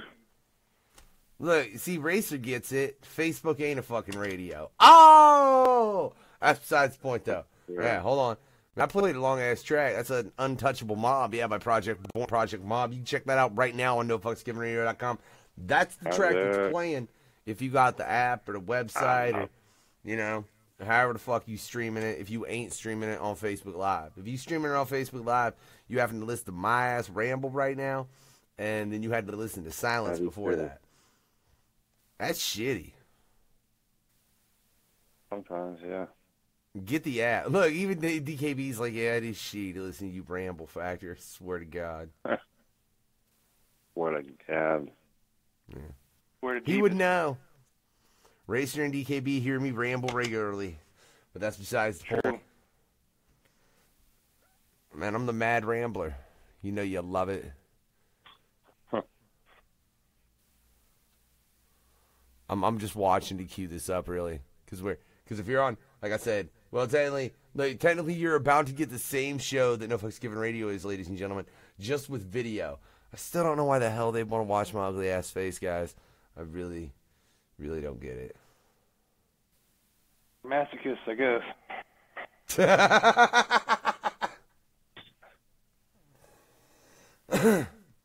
Points to Racer, but that's besides the point, because ladies and gentlemen, we're live. No Fucks Given Radio back. Supah Nerd-tendo, episode 10. That's right. I am one of the hosts, the Unknown Factory. I don't know what the fuck I was about to say, but I know I was about to say fucking something wrong, and I had to switch it. Sometimes my brain don't work right, guys. I'm sorry, Racer, DKB. It just sometimes it misfires.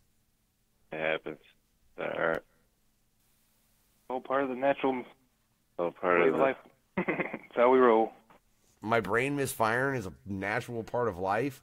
That's kind of discouraging. I'm just saying, but that's besides the point. Yeah, motherfucker, because we got fucking wait. Wait. See, I fucked up. Fucking I'm dropping shit. I'm sorry. Fucking annoying.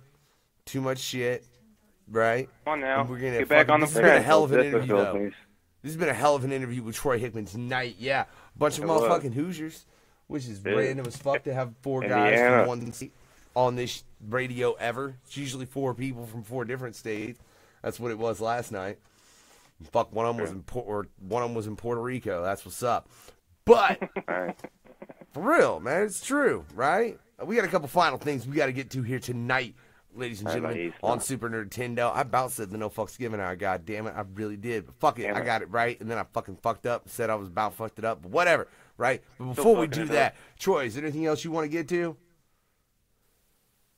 No, I don't think so. I've been sitting here during the break playing with my rabbit, which is not a euphemism, but I've got a little rabbit that lives here in the living room with me. She's got a splayed leg condition, so her legs stick out at odd angles. So I brought her in the house to live with me, and her name is Wilson, and she keeps me from taking hostages. So. Your rabbit keeps you from taking hostages. So your rabbit talks to you? She calms me down and keeps me off the dark web. There you go. No guns. Of mice and men, which way did he go, George? Whatever keeps you off the dark web, I suppose, that's fine. But, like I said, we do have 2 final things we always get to over here on Supah Nerd-tendo. Racer, you want to go with it? Which one you would like to do? Top 5? Oh, yeah, do that one first, because I got a graphic set up for the second that I'm going to switch to. My bad. I should have said that during the break, bro. It's all good. This episode's top 5 are top 5 American cartoons. So pretty much any cartoon ever that's other than anime or whatnot. And I'll go first.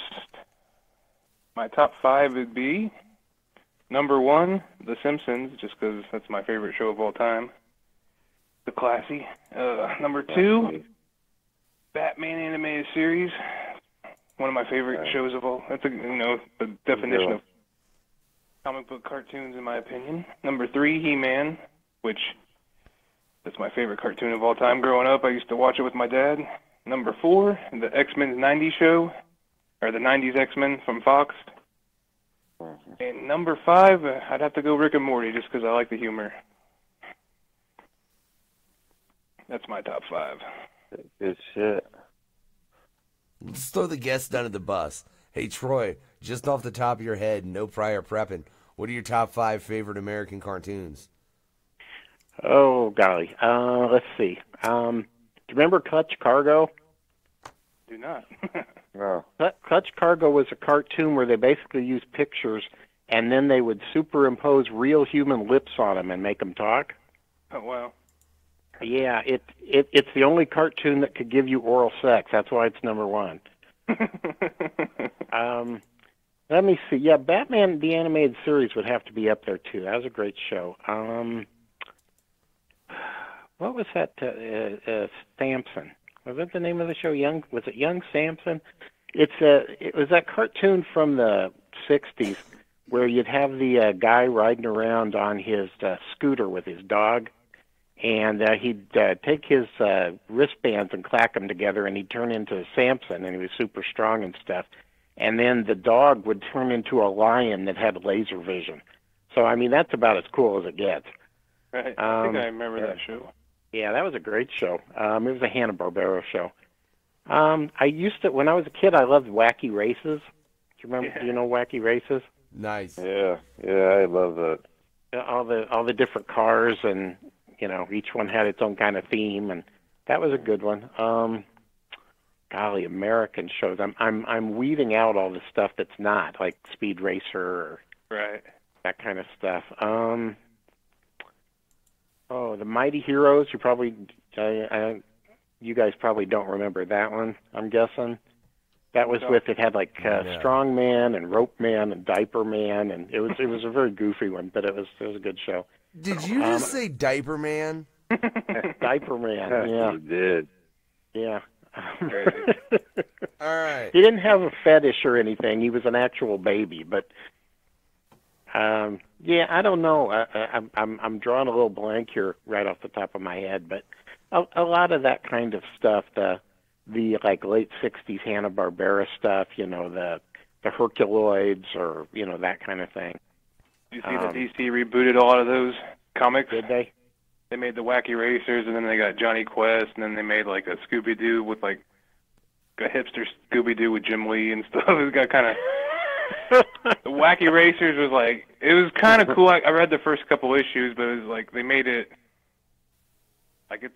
they had the same characters, but they weren't cartoons. They were basically almost like James Bond villains almost. It's kind of interesting. That's a little much. People do things. Right. Man, all I know is, look, I'm going last because fuck this. I know what my list is. I'm going to give my wife's before I give mine even because she gave a fucking list of her top 5 cartoons.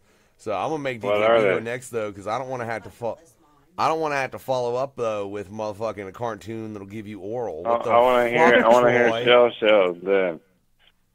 Oh, look, DKB's like, give your wife's, motherfucker. I don't want to follow the cartoon that gives oral. Shit, that's not why. Yeah. Fine. We'll fucking the wife's 5 cartoons because I was going through doing this. She's like, here, and she just started listening. I was like, fine, I'll write yours down too.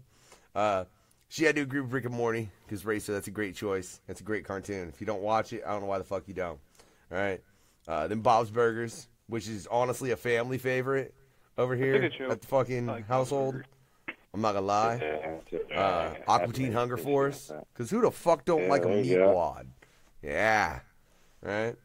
And then old school Looney Tunes, you know? I assume you mean the old school Looney Tunes, right? Like old school, like, yeah, when we were kids, like, they didn't really give a fuck. They'd do whatever they wanted.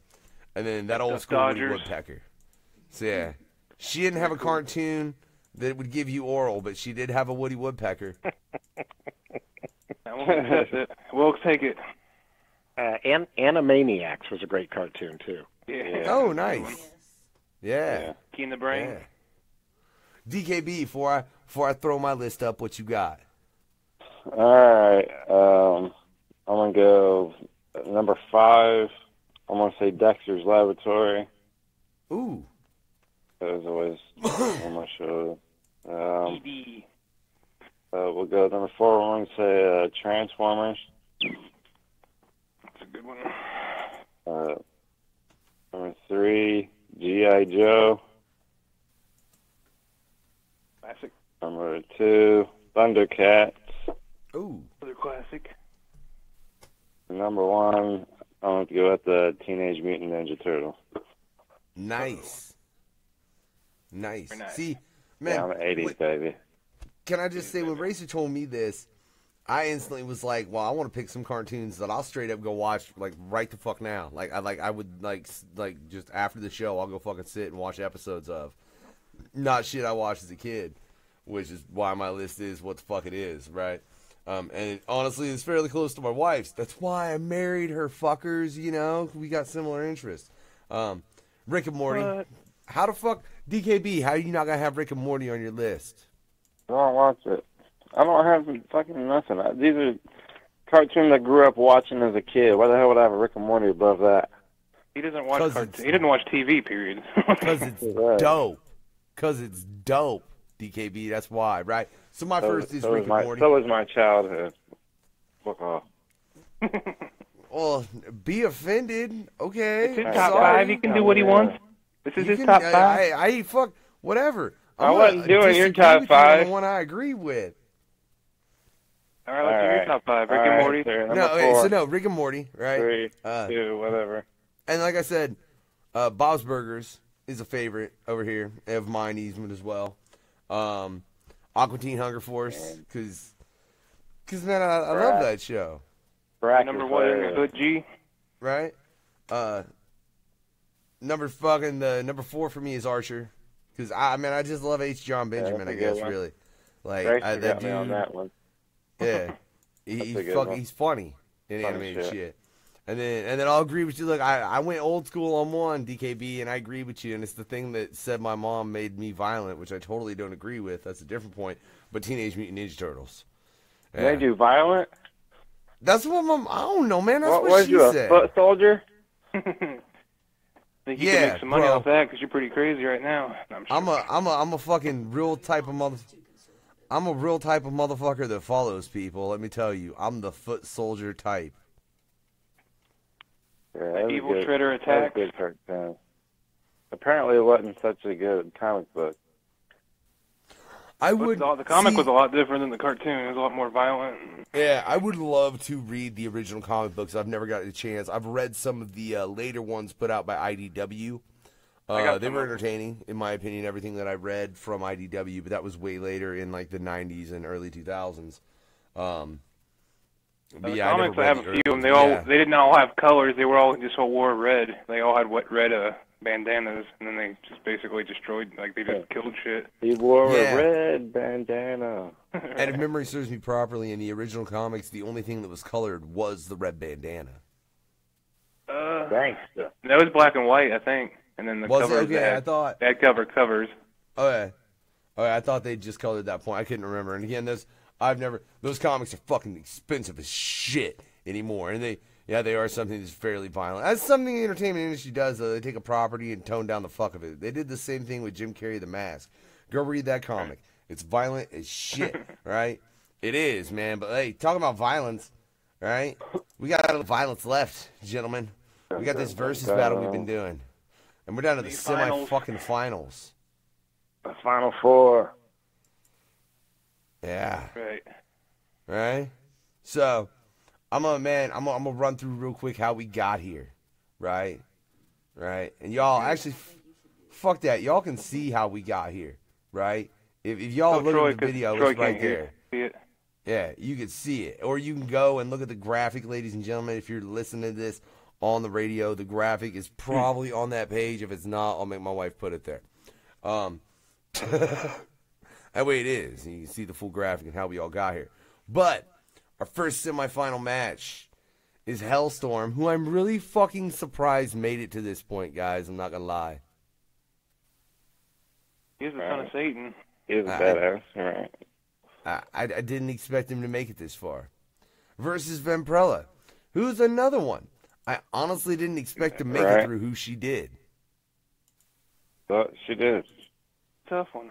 That's why we have battles. I'm really honestly surprised. So, Troy, since you hung around with this man, let's ask you first. You got Hellstorm of the Marvel Universe, and you got Vampirella. Huh? Who you think's taking that?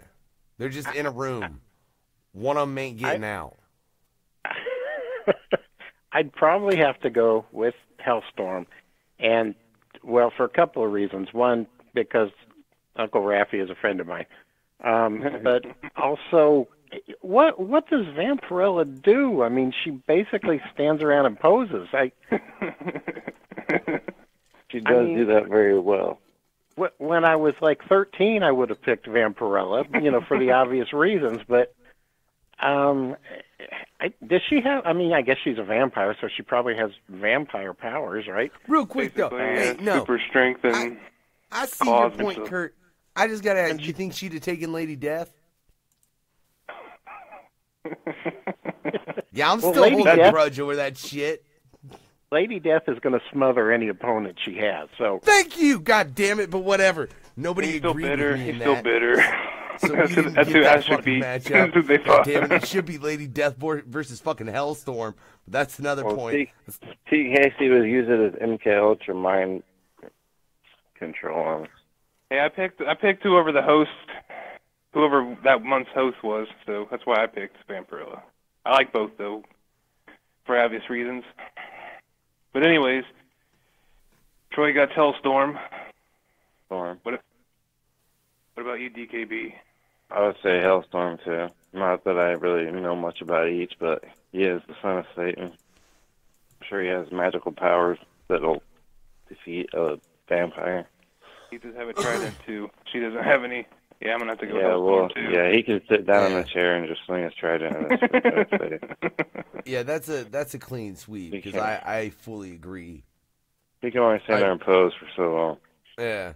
Yeah, that bitch is going to try and outpose. She's going to try and pose her way out of that. And do, I don't know. Maybe if she just strips naked and distracts him and then rips his throat out. But that's her only chance, and I just don't think that would work either. Yeah. Never know. No. All right. Hellstorm moves on to the finals. Hellstorm moves on to the final. How surprising is that? I'm still bitter about that Lady Death shit. Let's not. It was Hellstorm versus Vampirella, and Hellstorm won, but it should have been Lady Death, and Lady Death should have won. This one's for Uncle Raffi. That's why we did it. So you think Hellstorm would have beat Lady Death? That one, actually. We ain't gonna speculate about that battle, because that's something I didn't even start to weigh, because I would have done research in that, because I know what Lady Death's powers are, and I've done research into Hellstorms. I don't know. That's a fucking toss-up, but it didn't happen because y'all fucking said some bitch-ass vampire would beat the Queen of Death and shit. Don't get all bitter about it now. You weren't bitter about it fucking 3 months ago. I was bitter about that shit when it happened, and I have been ever since. Don't lie, Racer. Yeah, it's all right. So the next battle, though, in the semifinals, that second battle in the semifinals is the Silver Surfer. Yeah, that's right. Versus that thing DKB said. You ain't gonna say it. No, it's that you say it. I can't pronounce that shit proper. Say it. Let Troy say it. He knows it. Hopefully both versions. Yeah. Mxyzptlk or Mxyzptlk. Troy said. Yeah. It's for me, by the way, it's going to be that's who it's going to be, Mxyzptlk. Just because he's, we have no idea how powerful he is. He could be like, to put it in Marvel terms, like Beyonder level.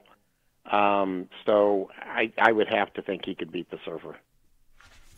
Yeah, it's a good battle, I feel, but I kind of agree with Troy. Couldn't he just banish him back to his dimensions?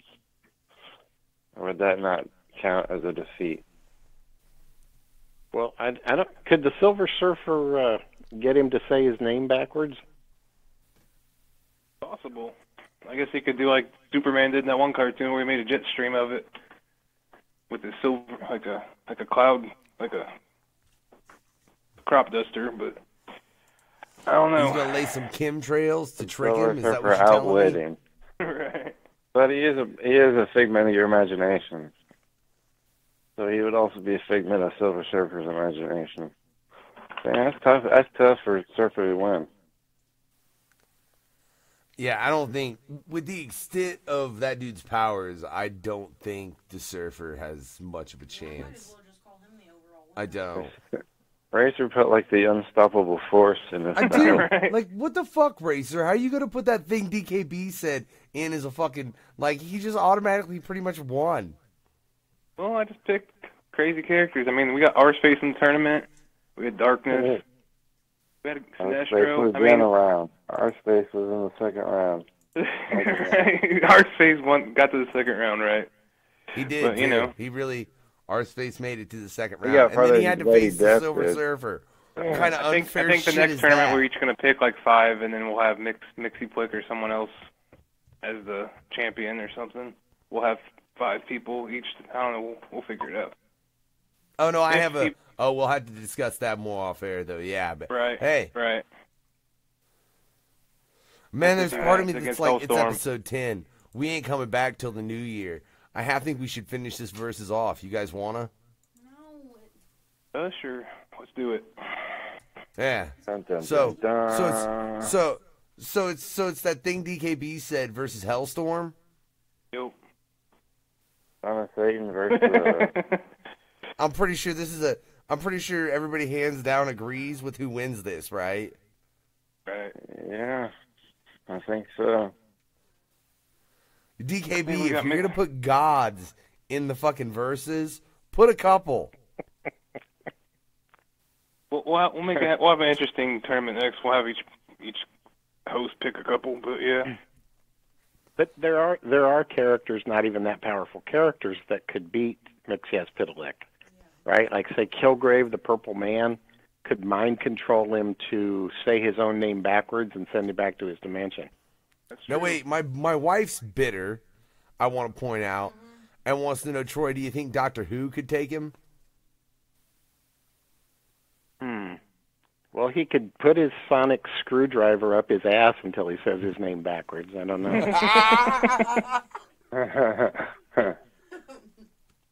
I don't even think he's a real doctor. That's all I'm saying. He's And a on that podiatrist. On that note, ladies and gentlemen, I honestly think it's a hell of a one to end on. Razor, final thoughts?